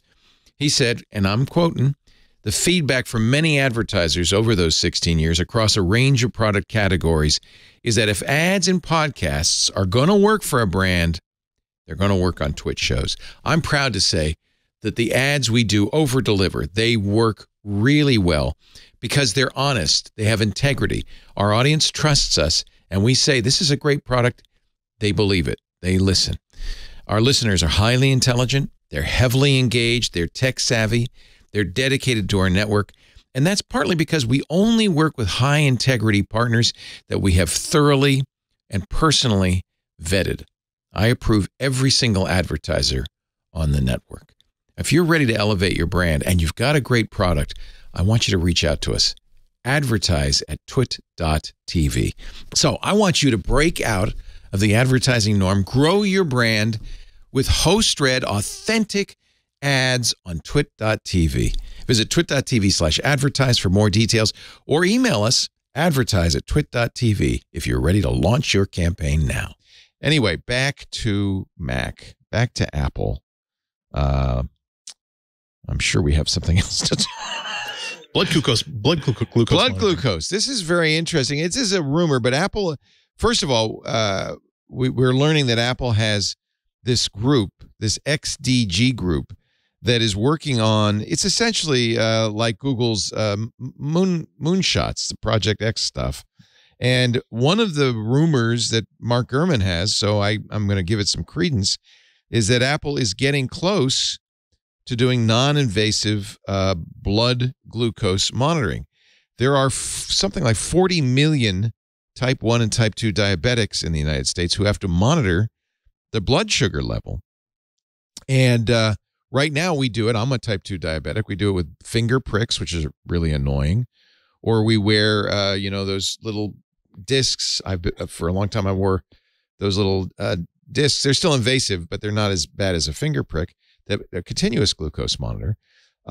It would be not only a lifesaver for so many people to have non-invasive blood glucose monitoring on your wristwatch, it would be a big pile of money for Apple. According to Gurman, they are in proof of concept stage. This has been something that's been going on for a long time. And this is coming out of that XDG, or Exploratory Design Group. I'm going to guess this has been going on as long as the watches existed. Yeah, remember Tim Cook kind of alluded to it years ago. Like, oh, my watch, and I'm at least right. At least 2010, Steve Jobs directed the purchase of, I can't remember the name of the company, but it was a company that was working specifically on this technology, not on generalized health, but specifically on technology for spectrometry for blood glucose monitoring. Huge. There is apparently, the way they're doing it is there's a chip that can do spectroscopy. Believe it or not, we already have lights in the back of our Apple Watch that's looking at blood flow and things like that. That's how it measures a heart rate. You've seen that green light coming off of the back of your watch probably at night. Well, imagine another beam going into your arm and doing spectroscopy, which is basically analyzing the component elements of your blood for glucose. That is pretty impressive. Remember, though, that this is a life or death proposition for many diabetics, so you can't get it wrong. You can't be inaccurate. Yeah. You almost certainly have to get FDA approval before you can do this, right? And it would probably But the FDA a few years ago did create a new fast track program to encourage this kind of these kinds of technologies. So it won't take as long as you might think to get this approved if they can deliver the goods. But it is a huge, huge problem. I was reading a whole bunch of research papers last week when this became another thing to refresh my memory, and it's still conditional on this kind of technology is conditional upon what color skin do you have, how much melanin do you have, it's conditional how many tattoos upon, you have on your, if you're sleeved, it doesn't work as well, right? That too. It's right now. I think the basic idea is that it wouldn't be good enough for a type 1 diabetic to monitor their blood sugar level, because that is a life or death thing. It would be very useful. They could soon create something that's useful for people who are, let's say, pre-diabetic or don't realize they have blood sugar problems, to get the sort of warnings that Apple gives you for like EKGs, which is not saying here is your EKG, here is what your heart is doing right now. It says, hey, I'm seeing data that I have not typically seen before in the past 2 months of you watching this watch. Maybe you want to bring this up with your doctor the next time, or let's trigger this into other factors that we're also monitoring to give you some, not even necessarily a specific advice, which the FDA would regulate, but basically give you awareness of a sensor that's giving you a thumbs up or a thumbs down. I suspect that's probably, you're right, the first use. There are companies. I have a account with a company called NutriSense that athletes use, bodybuilders, anybody who wants to look at their blood glucose levels, not because they're problematic, but because they want to have improved performance. I was a friend played high school and college women's softball, and their whole team wore these CGMs because it was useful for their training. So I think there is a market for this that goes beyond just health monitoring. There's a big market, and if I think that in the food market, this could potentially, as it grows, become devastating as people start to realize, oh, that's killing you. What happens well, when I eat that, when they start seeing spikes, there's all kinds of things that when they start seeing what's happening to their blood level, their sugar levels based on what they're eating, they're going to stop eating the things that, I mean, some people will not care, but there's a lot of people, once you have that watch, once you see the graph, what you don't measure what matters, what you measure matters. Yep. So when you start measuring it, you start paying attention to it, and you start to, and people will start to, get into that. I mean, it pays attention to how much gas you're using when you're driving, and people start to changes my behavior when I see that. Right. Like it changes how I use the gas, because I'm trying to get the most, and just out of, for no reason, like other than just, it's a challenge, and so at the same time, I think you'll see people starting to get, if everybody can put it on their wrist, or a lot of people can put it on their wrist, you're going to suddenly see a lot of people eating in a certain way that tries to manage that into a much tighter band than what it was before. Because up until now, they're completely unconscious to it. Unless you're diabetic, you have no idea what's going on with your blood, your sugar levels. I think that's spot on. Think of all the times that you've seen on social media, people posting their heart rate graph off their Apple Watch in a funny way, saying, try to guess what time today my partner told me that we're having a baby. And you see this one spike, and you don't notice at the time, but you see, oh wow, isn't that cool? My pulse went up to 112 just on getting this incredibly great news. And I think that's exactly the same thing. If it doesn't tell you, here is the number, here is the number for your blood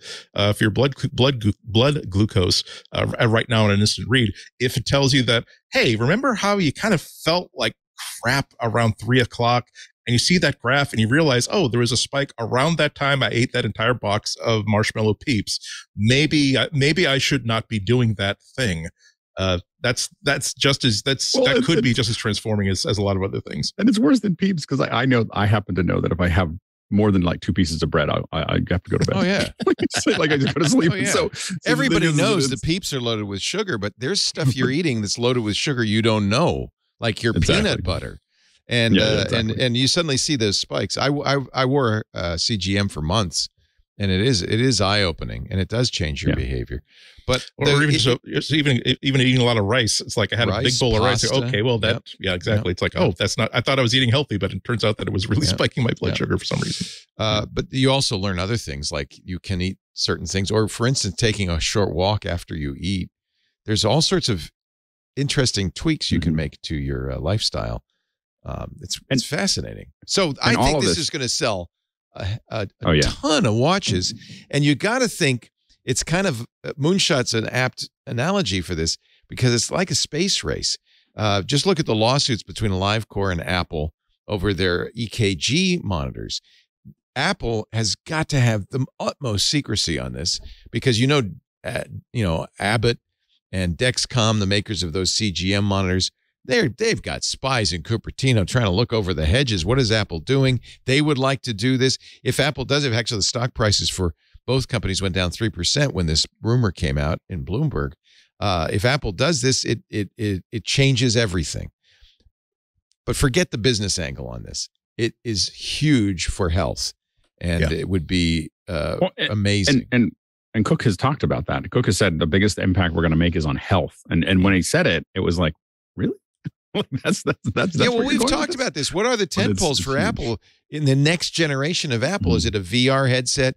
Is it VR AR with your earbuds? Is it a car, or is it health? And I think health is the absolutely one to bet on right now. Yeah, and I'm using right now. I'm trying to get rid of all the COVID weight that I picked up, and started doing the Apple Fitness stuff. And it's great, just isn't the it? fact that it's you got it on an iPad and it's tied into your watch, and it's the whole thing is like you're like, oh, this. I've been doing the rowing. You row a lot harder when there's somebody cracking the whip, and they're really well done. They're very good, and the fact that your watch goes right up on the screen or on your iPad. I watch it on the TV with an Apple TV. When as someone who's like a horrible snob about production value, like I have a hard time. I can't even listen to NPR. Like if someone does a call in, I'm like, okay, I can't listen to this anymore. And so the fact that Apple does what it does with the fitness stuff, I'm like, oh, I can watch this, and I even feel more inspired because the video and the audio is so good. It's interesting because I also do Peloton. They don't yet have Peloton has a couple of trainers who are so engaging that that you watch because of them. I don't think Apple yet has. I don't know. Maybe I haven't seen all of them. Have you found somebody in Fitness Plus that you go, oh, I'm just going to take their bounce class. Around.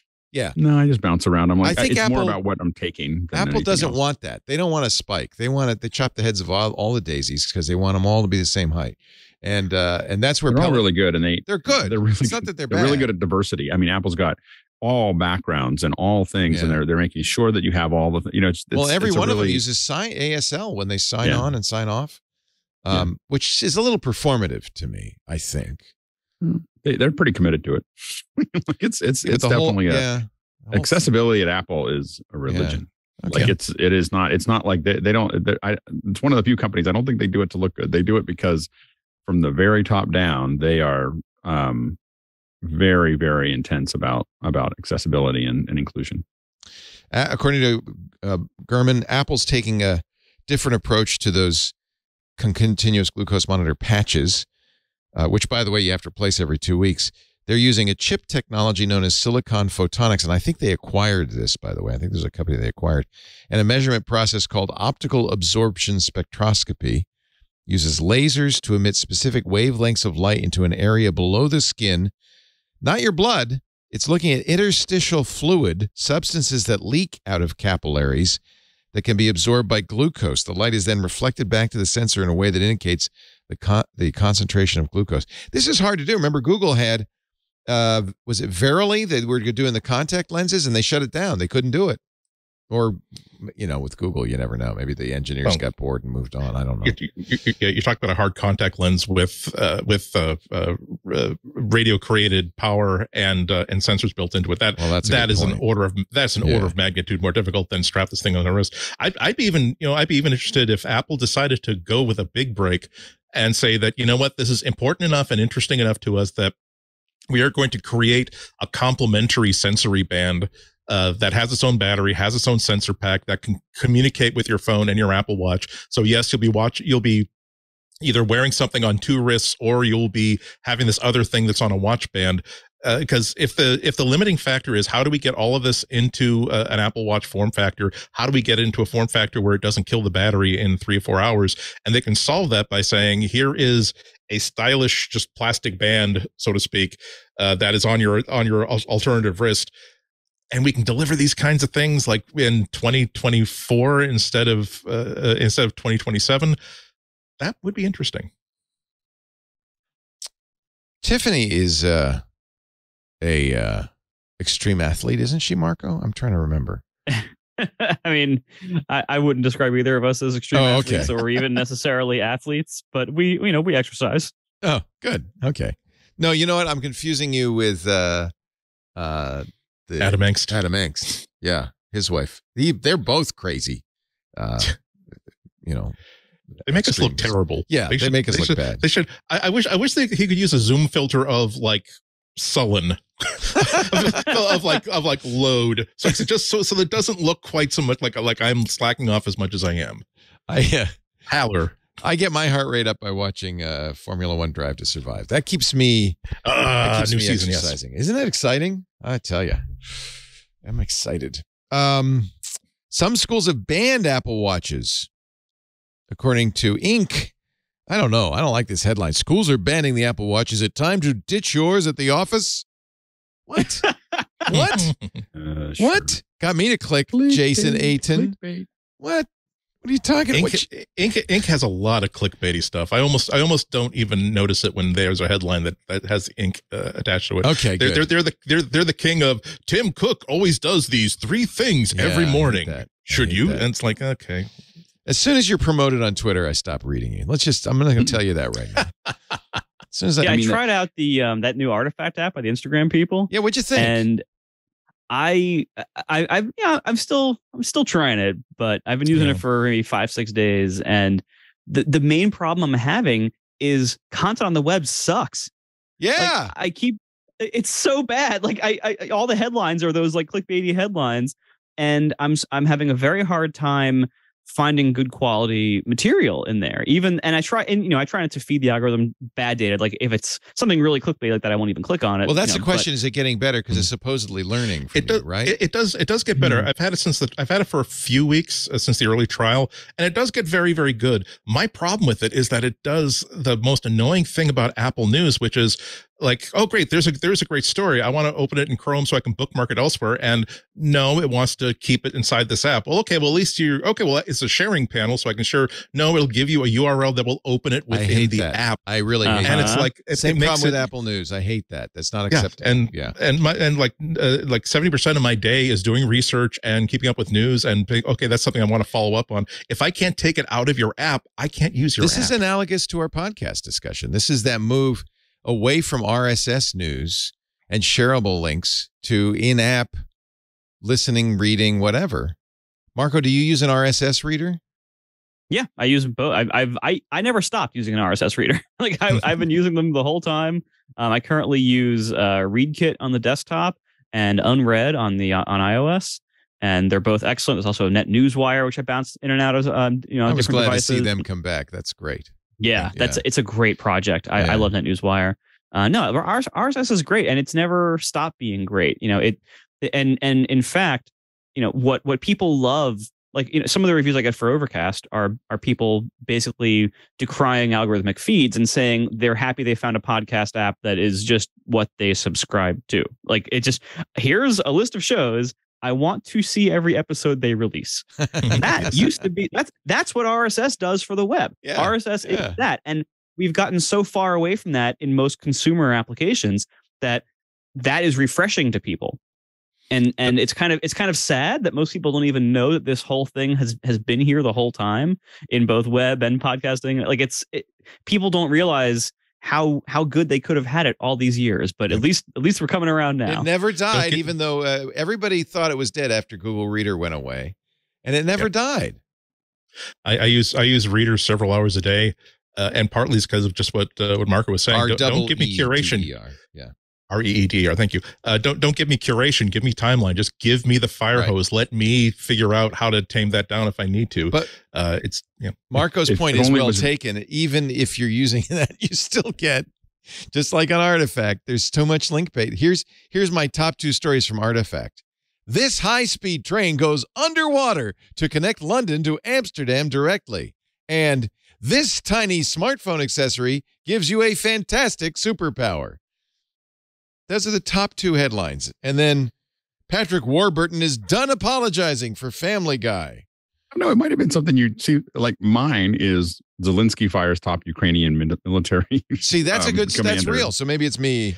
Okay, well, I keep getting stuff from something called the Matador. I don't know what Supreme the Matador Court signals is. skepticism in Biden's effort. Like those are my top ones. Okay. I think that's what you chose. I need to fix my. Let me give you mine. The top screen here is Fast Company. ClickUp wants to be your AI powered productivity super hub. ZDNet.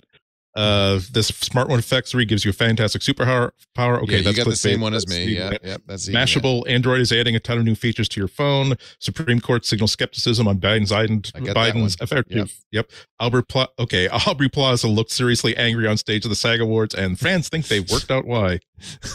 That's link bait. Aubrey, she looks cranky all the time. All the time. Exactly. That's her thing. That's her brand.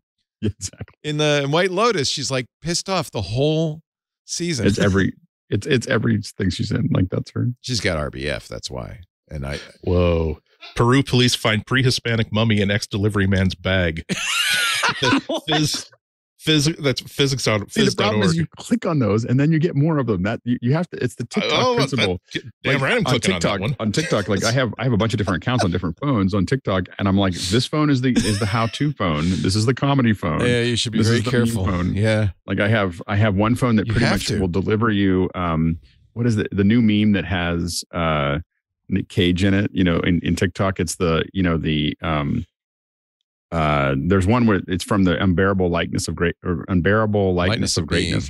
Yeah. No, not Bean. That's the old one. The greatness is the one with Nick Cage. The new one. Pedro Yes, Pascal. hysterical. Where he goes like this with his ring into his fist, and but there's a meme where it's Nick Cage looking really upset, and it cuts over to Pedro Pascal. He's got this like crazy look on his face, and it's like it's always like new hire realizing that this office is crazy, and it cuts over to Pedro Pascal, and it's like the whole office already knowing that.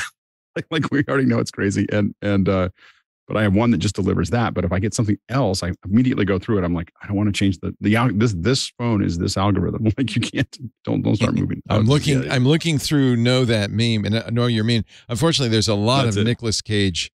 There's the look. This one here. Yeah, How'd It Get Burned? This one. There's 10,000 of them. I'm sorry. They got it. Oh, you had it there. I don't know what it is, but it's like 10,000. There's 10,000 of these on the meme. I mean, like it's like. Is that from the same movie or two different movies? No, it's the same movie. It's the same clip. It cuts over to it, and it's used hysterical.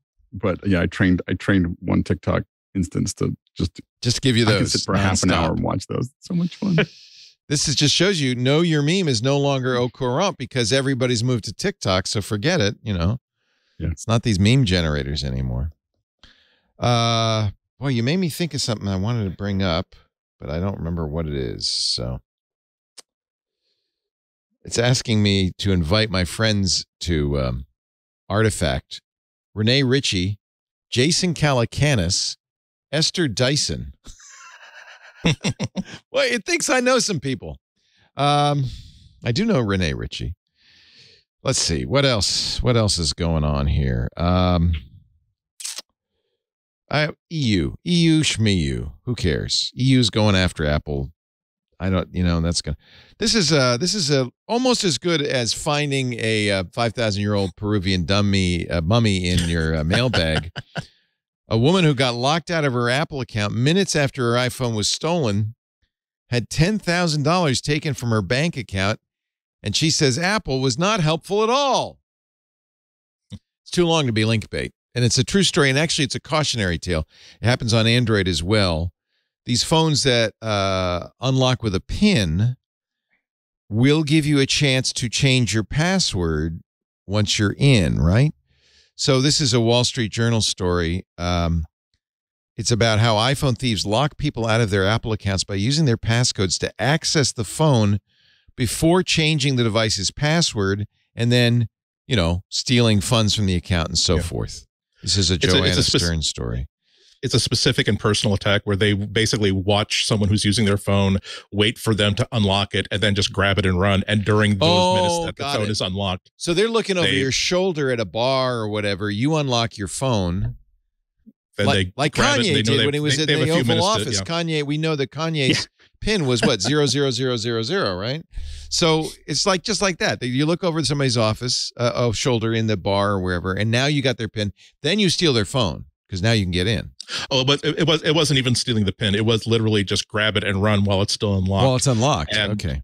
Yeah, exactly. So while it's unlocked, then you're basically free to change the passcode so that the person can't, assuming they can get their hands on another phone anyway, they can't lock out you can't lock out the account. And in that time, they have plenty of time to access banking apps or anything else like that. Well, no, so the whole here is they do get the passcode. They watch you. They shoulder. Yeah, they watch you. They get the passcode, and then the kind of shocking revelation here that I think a lot of us techies didn't know, I certainly didn't, is that with an iPhone, if you have the physical possession of the phone and you know its passcode, you can reset the Apple ID password. Okay. And then you have everything, because then you have the Apple ID, you have a phone that's trusted by the Apple ID, you have anything that's locked by Face ID or Touch ID, you have the passcode, and you can change the passcode, so you can log into iCloud with the Apple ID. You can kick all their other devices out. You can change the password. So it's that loophole of being able to turn a passcode and a phone into an Apple ID that I think I didn't know that was even possible. And there's no way to turn that off. And it's incidentally the same on Android phones. Yes. And increasingly this is becoming your proof that you are you. Your device. And that's because of biometrics. Now, now obviously you can't turn off a passcode. You can't use biometrics without a passcode. But if you had a modern iPhone that used Face ID, you wouldn't have to worry as much because you're not going to be entering the passcode in public, right? Most of the time. Let's hope. And this is, I think what this teaches us is that we have to treat the passcode to our phone the same way we would treat a password to our Apple ID account, because you can turn one into the other. And so, you shouldn't have somebody looking over your shoulder easily when you're typing in your Apple ID password. Well, you need to treat your phone's passcode with that same level of physical in-person security so first of all, you might want to consider an alphanumeric passcode. Where it actually works like a password in that way. And if not, if you're going to stick with numeric, at least be very careful when you're entering it. Like, look around you, like make sure no one is looking over your shoulder or can easily see it. If you have to hold the phone close to your chest or, go kind of duck away somewhere to do it, that's worth doing, because if somebody has your Apple ID and your phone and your passcode, everything you have in your digital life or accessible via apps in your digital life, like your bank account, that's all then compromised. There is a setting I'm looking in the iPhone that says turn off passcode, but your Apple Pay cards will be removed. Your Apple Watch will not automatically unlock. You will not be able to use this passcode to reset your Apple ID if you forget it. So I think your solution is better, Marco. Just just be careful. Same way you would be when you go to your bank and you enter in your ID for your ATM. Exactly. Groups the Joanna Stern article talks about how it's shoulder surfing, and also just groups of 2 or 3 thieves who go to a bar, befriend victims, often asking them to open up Snapchat or some other social media platform, and then during that interaction they would try to observe the victim. And some of them are being intimidated with violence into giving up the passcode. In addition to stealing the phone itself, some are being drugged. It's tough, and apparently this is. These cases being reported worldwide, so it's not something that is just someone being clever or stupid. Hopefully it's something that Google and Apple can figure out how to address, but it's hard to know how do you protect the user against someone has the phone, someone has the passcode. That seems like a really tough thing to try to protect against. So I'm changing it to alphanumeric. That's an interesting theory, Marco, that if it's long and alphanumeric, at least it'd be harder for somebody to shoulder surf. And more importantly, it kind of teaches you this is a password, right? So you might be a little bit more conscious of the ability for other people to see what you're typing if it looks and works more like a password, right? And I use long phrases for stuff that I have to type in. I have to admit I pulled back a little bit during COVID because I couldn't open my. I kept on not being able to, because I have a long passphrase and I do everything I can, especially in public. I do everything I can to use biometrics so I don't have to tie it in. And usually my phone is pretty it'll close up really fast. Although if someone got a hold of it, they'd be able to keep it open. I do think that you could probably set some higher security setting where if it moves away from your watch, like you could have one of those things like suddenly my phone's away from my watch and it just closes. Like it could just require you to log in if you're more than 15 feet from the watch kind of thing, because it has that data. So, you could do something like that where someone runs away and immediately. I mean, we say that, obviously this is much more devastating because you can get into so many things. Now, a lot of the things that have been done by Apple and Google have been really effective at keeping people from stealing other people's phones. The fact that it's really hard to sell the phone now has definitely cut down on phone theft. There was a story about even 2020 M1 Max being so hard because of activation lock to reuse that they're just scrapped. Yeah, because it's it's pretty.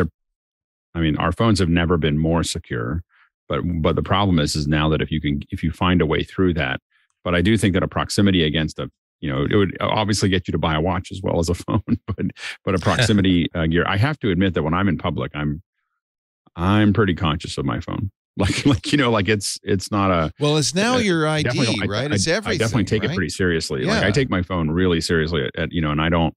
I generally don't set it down in general. Well, and I also I noticed I have it turned on to unlock. If Face ID doesn't work to unlock with my watch, now I really have a problem because somebody just has to be sitting next to me and they can unlock it. Right. So I'm going to turn that feature off too. It's easy to get lulled into this false. I mean, with your headphones, with your phone, you think of it as an extension of like yourself and of it's like your eyeglasses. It's like you forget that you are sitting on a New York subway next to the door, holding $1,100 computer loosely in your hand, and how easily someone who is on their way out, who's seen you not paying attention, just grab it and go before the doors close. And I mean, I have to beat myself into remembering these sort of things. It's one of the reasons why I have more paperback books in my bag now, because if there are places where I don't want to be holding $1,000 phone in my hand, I can still, read some P.G. Wodehouse or whatever instead of having to be alone with my thoughts, which is, of course, anathema. And who wouldn't want to read P.G. Wodehouse instead of being alone with their thoughts? Here's the story from Vice in Motherboard. Perfectly good MacBooks from 2020 are being sold for scrap because of activation lock. And it started because a reseller, MacBook refurbisher, John Bumstead, tweeted, "How many of you out there would like a 2-year-old M1 MacBook? Well, too bad, because your local recycler just took out all the activation locked logic boards and ground them into carcinogenic dust." And it's the T2 security chip. And this is a tough balance for Apple, because this activation lock does protect you from getting, iPhone theft has gone way down because of it. But at the same time, it means the full functionality of these devices is not available unless you unlock it first. I think that you need to. I mean, that's just the process. If you're going to sell it or you're going to do something, you just got to do it.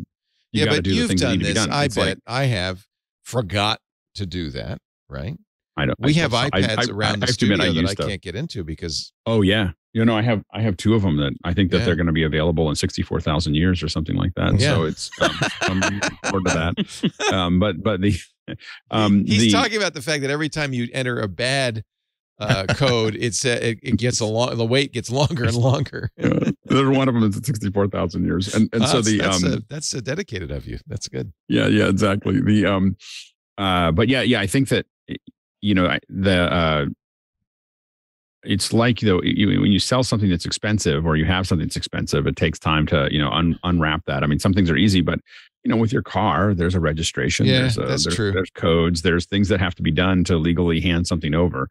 So when people are reselling it, a reseller just has to, like, if you're going to sell it to somebody, you're going to have to make sure that you go through the cross the T's and dot the I's. And if you're buying from eBay, they're going to probably make sure that that's happening, because they'll get a 1-star if they don't. That's it. Yeah. One of the biggest problems is that you have so many companies that will buy MacBooks by the hundreds, and they do like a 2 or 3 year upgrade cycle. And maybe this is just these 100 laptops. They're just something they need to get off their current inventory. And so maybe they will take the time to reset all of them. Maybe they won't. And so that's how they re-enter the channel. Supposedly isn't there a way that if you can prove that you bought it, you can go through a lot of paperwork with Apple, and they will like allow a remote reset. You won't be able to get back into the actual date, of course, but they will allow someone to set it up as a new Mac. I have 2 of the iPads that I'm looking at taking. I think you can take it to the Apple Store, and if you prove that you bought them, you have to have that receipt, though. You have to have that receipt. Well, or if you bought them from the Apple Store, so then they'll know. Okay. Yeah, all that data's there, and so I think that, and I have to admit, the one thing I would highly recommend. I know people like to buy a lot of things. If you find a new Apple product, just go to the Apple Store. I have bought them from all these different outlets. It is not. I stopped doing that like a decade ago. It is not worth it. Buy them from the Apple Store. Buy the Apple Care. And just it's all there. It's all living just inside of your environment. Into this deep, warm, developing bath of Apple. Because but you go. But here's the deal: is that you go to you buy it from the AT&T store. It's a disaster. You buy it from Amazon. It's a disaster. Like they're all disasters, other than just buying it from the Apple store. Yeah. It is, and it's just been so frustrating because I the same thing. I was like, I'm somewhere where there's not an Apple store. I'm just going to buy it or whatever, and I needed it. Nope. Let go and let Apple. I paid over and over again for wandering off. It's your mistake for wandering off the reservation. Yeah, exactly. Apple loves you, and Apple has a marvelous plan for your life. Give yourself to Apple willingly. Oh, my soul to the company store. Now, Apple has also been rewarding its shareholders. I just saw a story on Seeking Alpha that remember Apple used to have like $150 billion in cash. It's gone way down because they've been buying back stock and paying dividends. The company's spending about $110 billion a year in buybacks and dividends. They are now down to a mere $49 billion in net cash. Practically out of cash. Practically out of money. Mm. It is significant because they're spending that cash on things like Apple TV Plus shows and things like that. So they could probably buy Twitter. They could just buy Twitter. Just that's like buying a rental car. It's like who wants it at this point? It's the previous owner did not take care of it, sir. Or an old cop car, right? Exactly. Yeah. But yeah, it is annoying that like at least Apple hasn't been like engaging in mass layoffs. It's really annoying when you see all these tech companies that have been spending billions of dollars. Google spent something like $60 billion last year in stock buybacks, which does nothing but profit the people who are shareholders inside the company. It makes investors happy, but now they are also laying off 12,000 people. And you have to ask yourself, how many of those, if they simply said that we're going to do $30 billion worth of buybacks, how many jobs, how many projects could they have kept alive? And yeah, $50 billion, that's not as if I got that much on me right now. It's still an impressive amount of money.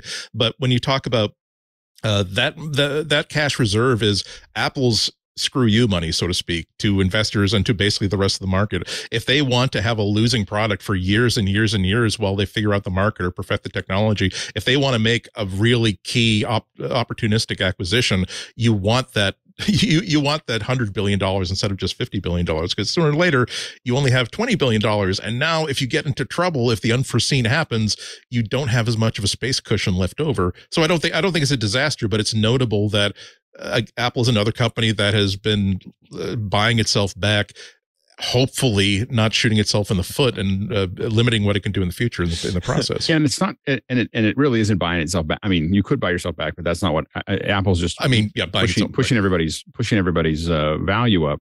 And we have to remember that one of the largest groups of stockholders at any company like in Silicon Valley are the employees. And so the issue is that this is it's a pretty sensitive subject, and it gives Apple a huge competitive advantage to have the cash to be able to keep on moving even when things are wherever they are, they can keep on moving that stock price up or stabilizing it in a way. I can tell you, I have friends at some of the companies that have had huge drops, and it definitely affects morale. When you see your stock options that were worth $1 million, worth 200,000, you think about it every day at work. And so because to them it just feels like they lost $800,000. And so it's not a I think that has more to do with employees and morale than it has to do with almost anything else for a company to stabilize the stock price. And Apple's been able to do that really effectively by buybacks. I didn't like it at first. I thought it was I thought like Apple should just, you're lucky to be here. Right. Enjoy your stock. Well, Steve Jobs always said that. He said, I don't want to go public because then everybody will be watching their stock price instead of doing their job. Hey, this just in from our Discord. This is the new Apple Fitness Plus program. You might enjoy this. I think. I don't know.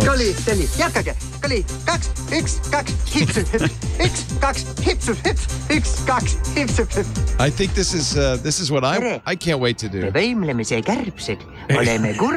Yeah, like I'm gonna have a body like that. Please. Hey, all right. Let's wrap it up with picks and so forth. But you know what? This might be a good time since Apple is spending a lot of money and Apple TV Plus is getting better and better. And I'm just wondering, Marco, if there's anything you watch on Apple TV Plus or anywhere these days that you think people should be watching besides that fabulous fitness video? Yeah. Besides that, I mean, that's really the thing I watch most. But, yeah. It's Body by Vindiot. I mean, like everyone else, I'm waiting for Ted Lasso to start again. Yeah, but ultimately, I really want Severance. I'm like hurting for some Severance. They left I don't know when us it's coming hanging, back. Man. We were just hanging. Oh my god. Yeah, that's what I'm waiting for. With it, like yeah. Yep. I think that Apple's. Oops, sorry, I hit the wrong button. What'd you do? Oh, okay. I hit the wrong button. I was trying to move. I bounced up. I think Apple's starting to get its legs under it. I think I feel that way totally. In the first few years, Apple TV Plus was unremarkable compared to Netflix or HBO, and now they've got some of the best stuff on TV. I love slow horses. I think that I was like, I felt like the first round was a lot of Brussels sprouts, which I like, but only in certain, it just. But I was just like, oh, this is not. Everything felt heavy and everything felt like it was important, and I just was like, oh, okay, I can't. And Foundation, I really wanted. I mean, I was so excited about Foundation. I made it through like 3 episodes and was like, okay, I can't. Yeah, I didn't finish it. And watched Sharper the other night. Terrible. Oh, and did you see Shrinking? I've heard good things about Shrinking. I haven't seen it. Have you seen it? I haven't seen it yet, but it looks really good. Yeah. And then there was the other one about What's this Hello Tomorrow? That looks I actually want to see that. So I'm really interested in a retro future. Yeah. So anyway. So Ted Lasso coming back in March, but here's the question. It looks like Apple is hiring somebody to put ads in it. I wonder, I thought about that a lot. I saw that article come out and I think it has more to do with sports. So I don't know if they're going to put ads into the VO, their creative, the narrative work, but I think that where it does make sense is MLS. So to think about how you're going to put ads, into because man, I'll tell you, that's what's really valuable in sports is ads, because people are there and they stay there and it's live and there's a thing. So I think that, I think that makes, because I was like, really, are they gonna ruin this? Like I just ruin it with the ads. And now they may make a tier from The Verge. Jay Peters writing in The Verge. Yeah. Apple has hired an advertising executive to help build a TV Plus ads. Actually, no, sorry, it comes from The Information. Let's give The Information credit because that's a good scoop from Sahil Patel. Apple's hired Lauren Fry, a TV and digital video advertising executive. And it could be an ad. It could be an advertised, like an ad tier. Like you're not going to pay for Apple TV Plus. I mean, but you're going to watch ads. They have ads in the baseball games, don't they? I think they do. Yeah, I think so. I don't know why I got the impression it was Ted Lasso. Maybe somebody else made that assumption because it doesn't say Ted Lasso in the information story. All right. Yeah. So it could be an ad layer. It could be, and Apple obviously. Apple TV Plus, they're trying to get out to everywhere, so they put it on all these TVs. And the problem is that the performance of Apple TV Plus is so much lower on the TVs than it is on the Apple TV that it's kind of a bummer, that they did that. But you got to watch Netflix, Disney Plus, HBO, see if they start putting ads in their episodic content. If they do, I'll be pissed. That then Apple could do it, but I don't think Apple's going to be the first to do it. They already start with like 6 minutes of ads before every episode of everything that you have to skip through. It's awful. Yeah. Awful. Yeah. And could this have something to do with embedded ads? Like when they basically digitally put in, oh, here's a brand of cereal that they're drinking. That they're product placement. Yeah. Yeah, exactly. Mm-hmm. It could be. I was watching There's a new show with Ava Green on Apple TV called Liaison, and I knew how is that? We're looking at that. I knew immediately. Lisa loves it. Good. You should, yeah. Okay. I love Eva Green. We've only seen the first episode, but you know immediately it's not an Apple production because she's got an Android phone and there's a Windows laptop. And it's like, oh, they bought this one. Or she's bad. Or she's bad. She's a bad person. She's a bad person. Yeah. It's it's clearly a Franco-British, joint production because it's half in French. And it's good. You know, it has a lot of potential. I found a lot of plot holes in the first episode. Like, come on, man, that's not what. Yeah. But if you can ignore plot holes, it's got a great cast. Yeah. I'll have to keep watching and letting you know. Let's do our picks of the week because it's time to wrap this episode up. Marco Arment, so thrilled to have you on. I'm a big fan. Many of our users use Overcast to listen to our shows. Our listeners, we appreciate it. You do a great job. And we often recommend. Thank you so much. Yep. Do you have anything you would like to pick of any kind? Book, movie, software? Not really. I've been. I think what I would just say is, look, you're all listening to a podcast. Go out and find something new that you haven't heard before. There is still so much being produced in this open world of podcasting that we are all, in and trying to preserve and expand and keep healthy. There's so much here, and everyone, if there's some show that goes behind Spotify or whatever, and you don't want to follow it, you don't have to. There is so much here. So go out and try a podcast you never heard an episode of before. Just go try a new one. It can be easy to get stuck in the rut of what you already know, what you already subscribe to, and just never add new ones. Go add a new one. I like that. Absolutely. Support that 100%. And make it not be a true crime or celebrity-driven podcast. Just my suggestion. If you like true crime, okay, go ahead. Marco, a real pleasure. Overcast.fm. Marco's personal site is marco.org. Is that right? I think it is. That's right. I even update it maybe every 2 years. But you can see all the things he does, all the other podcasts, like the Accidental Tech podcast that he's involved in. It's really great. It's been a year since you did the Overcast redesign. So, God, that must be like, you don't want to do that, right? A redesign. What, the redesign? Yeah, that must just be what a pain in the butt. That was so much, and the problem is that whole redesign, I did it all in Objective-C and UI Kit. And that, part of the reason I want to move the whole app over to Swift UI is that I know I could have done it way faster, and I can change it way faster. Yeah. So it's going to be a long time before this is done, but I will get to a better place eventually. But if you're a fan of San Francisco Rounded, you're going to be a fan of Overcast. It's free in the App Store. Go get it. Thank you, Marco. Really appreciate you taking the time to be with us. Thank you. Now get back to work. Andy Ihnatko, let's get a pick of the week out of you, sir. This is a really fun, virtual game platform that I came across a few weeks ago. It's called Pico 8. And it is, you might have heard of, I'm sure you've heard of emulators that'll emulate an old Game Boy, will emulate an old Nintendo. So this developer decided what if we were to emulate a game platform that never existed? So what if we design a virtual game platform that is specifically so that you can design these little retro style games, but they don't have to be retro, under limitations that will create an aesthetic that will basically be across every single development. So it's the display, quote unquote, is 128 pixels square, 16 colors. Oh, wow. The four channel sound of 256 sprites. They definitely look like they're of a time, but you don't have to be like an old retro person. I love my my Playdate because my style of gaming is that I don't want to spend hours and weeks and months figuring out how to play a game. I just want to relax for an hour on a little puzzle or a little piece of interactive art. And so this is what the limitations of Pico 8 create.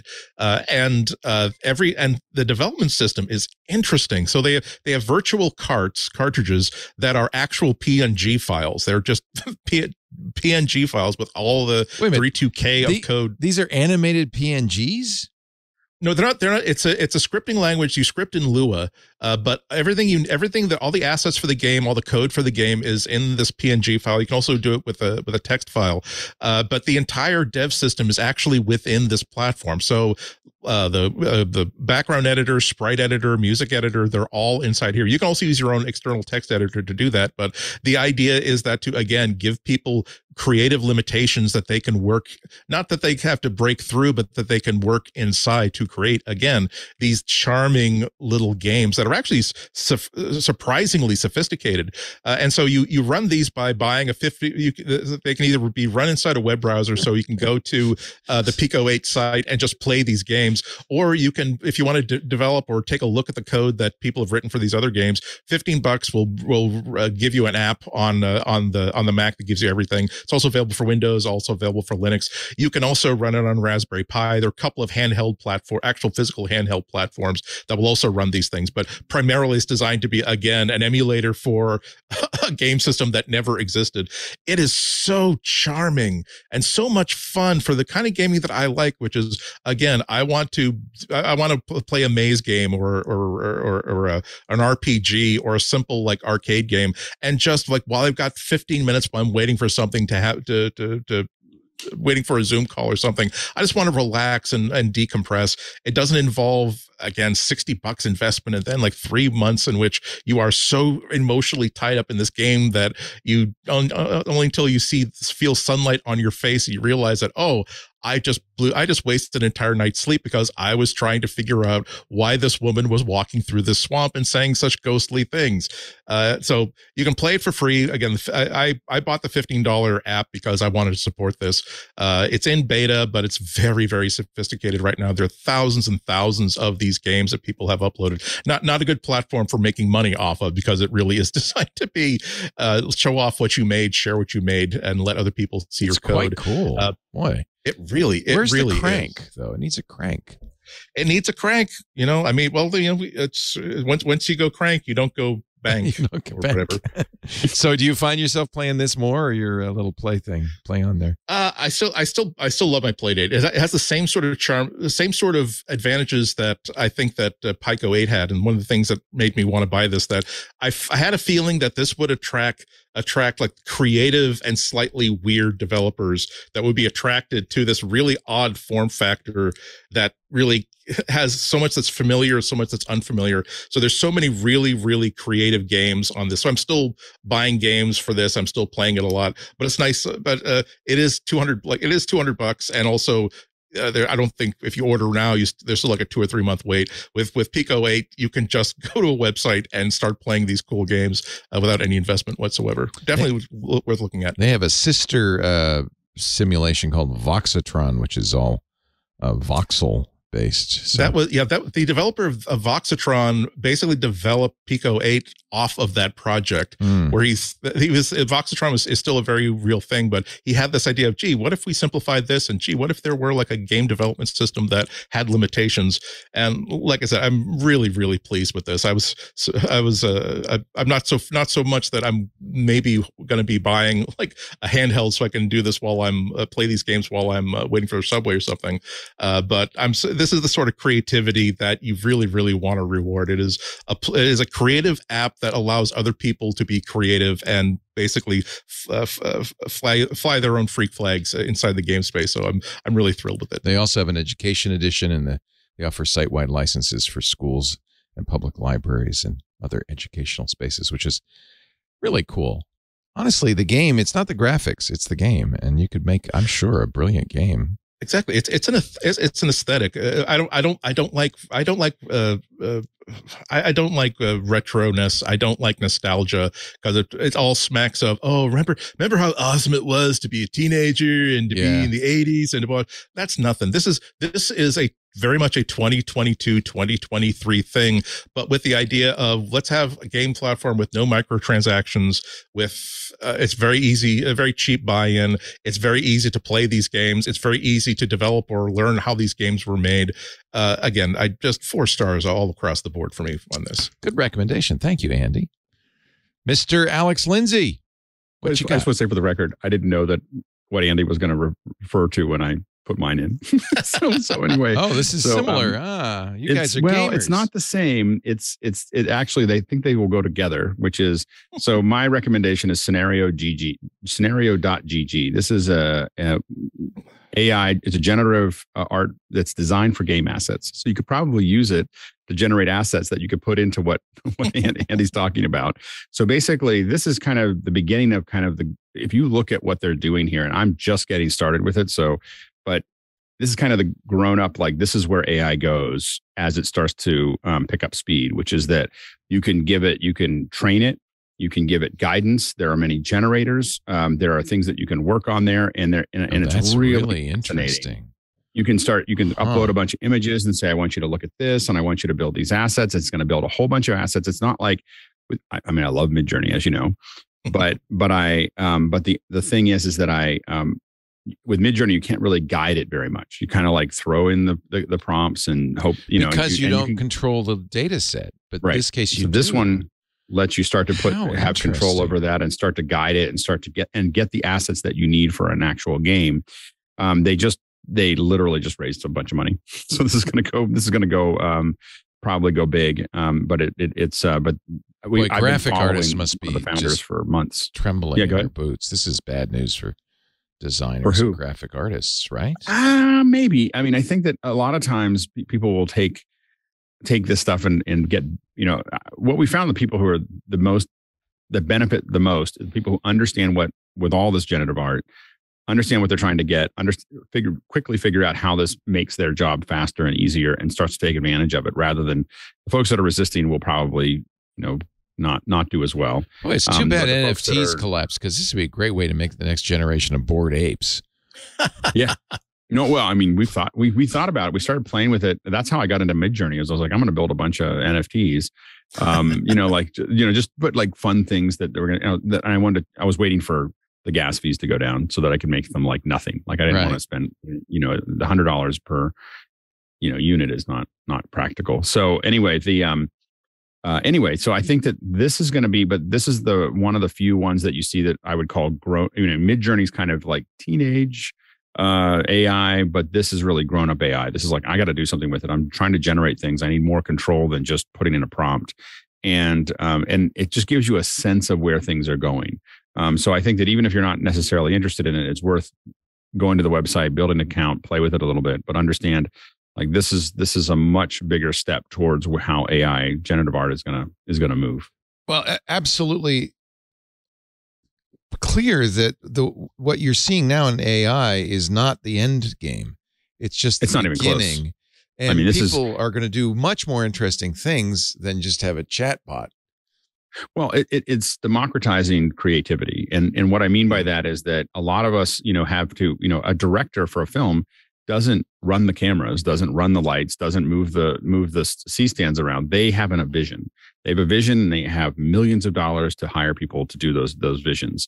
And what we're moving toward very quickly is people having a vision and being able to have and be able to create some of those visions without having, and again, if you're very, very talented, I don't think this is really going to affect you anytime soon, probably in most people's lifetimes or careers at least. But if you are mediocre to getting started, this is going to be really difficult, for folks to kind of figure that out. And so, but again, it's going to be an explosion of creativity, I think. And I think that, because this stuff has been around for a long time. I went to a research facility in the late 90s where they give me a sphere and you just went like this and a sphere appeared, and we were in VR and you could pull the thing around and everything else. And that room cost $20 million.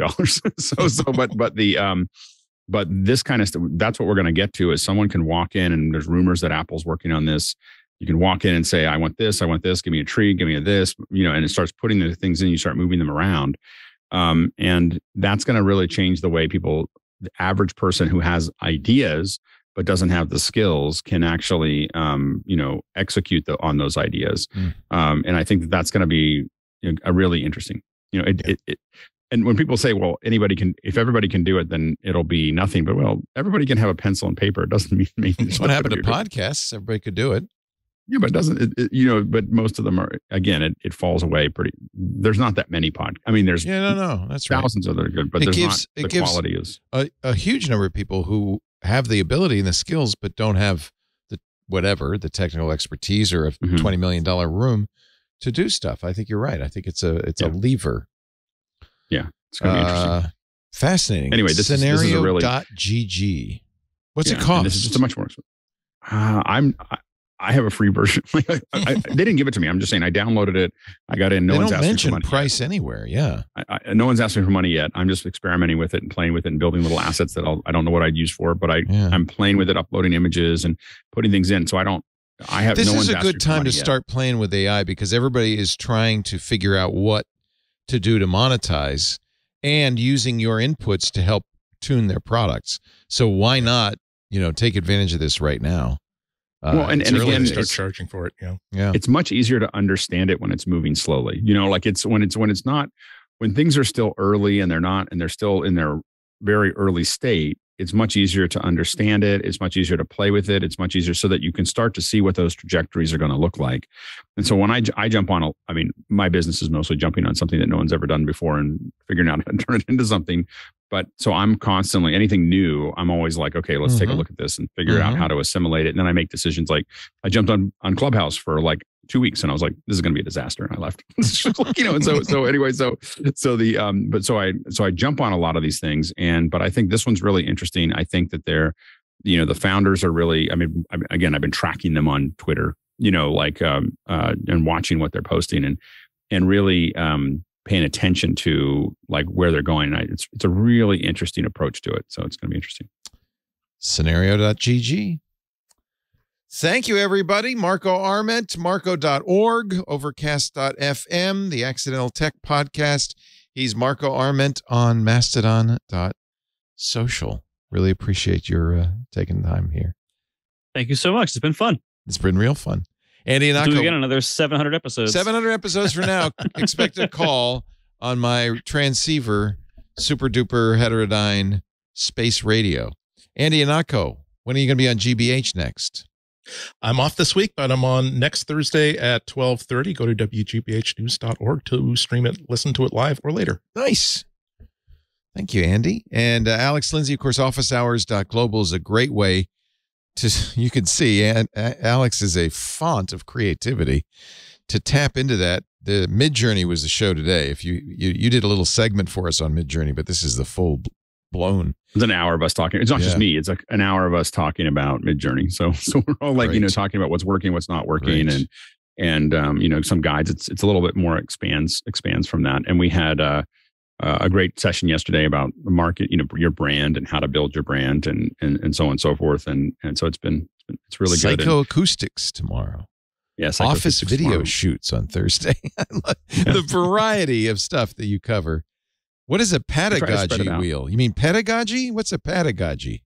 It might be a misspelling. We'll take a look at it, but it should be pedagogy. Okay. It's really understandable. I know you have a lot of educators on education. Yeah.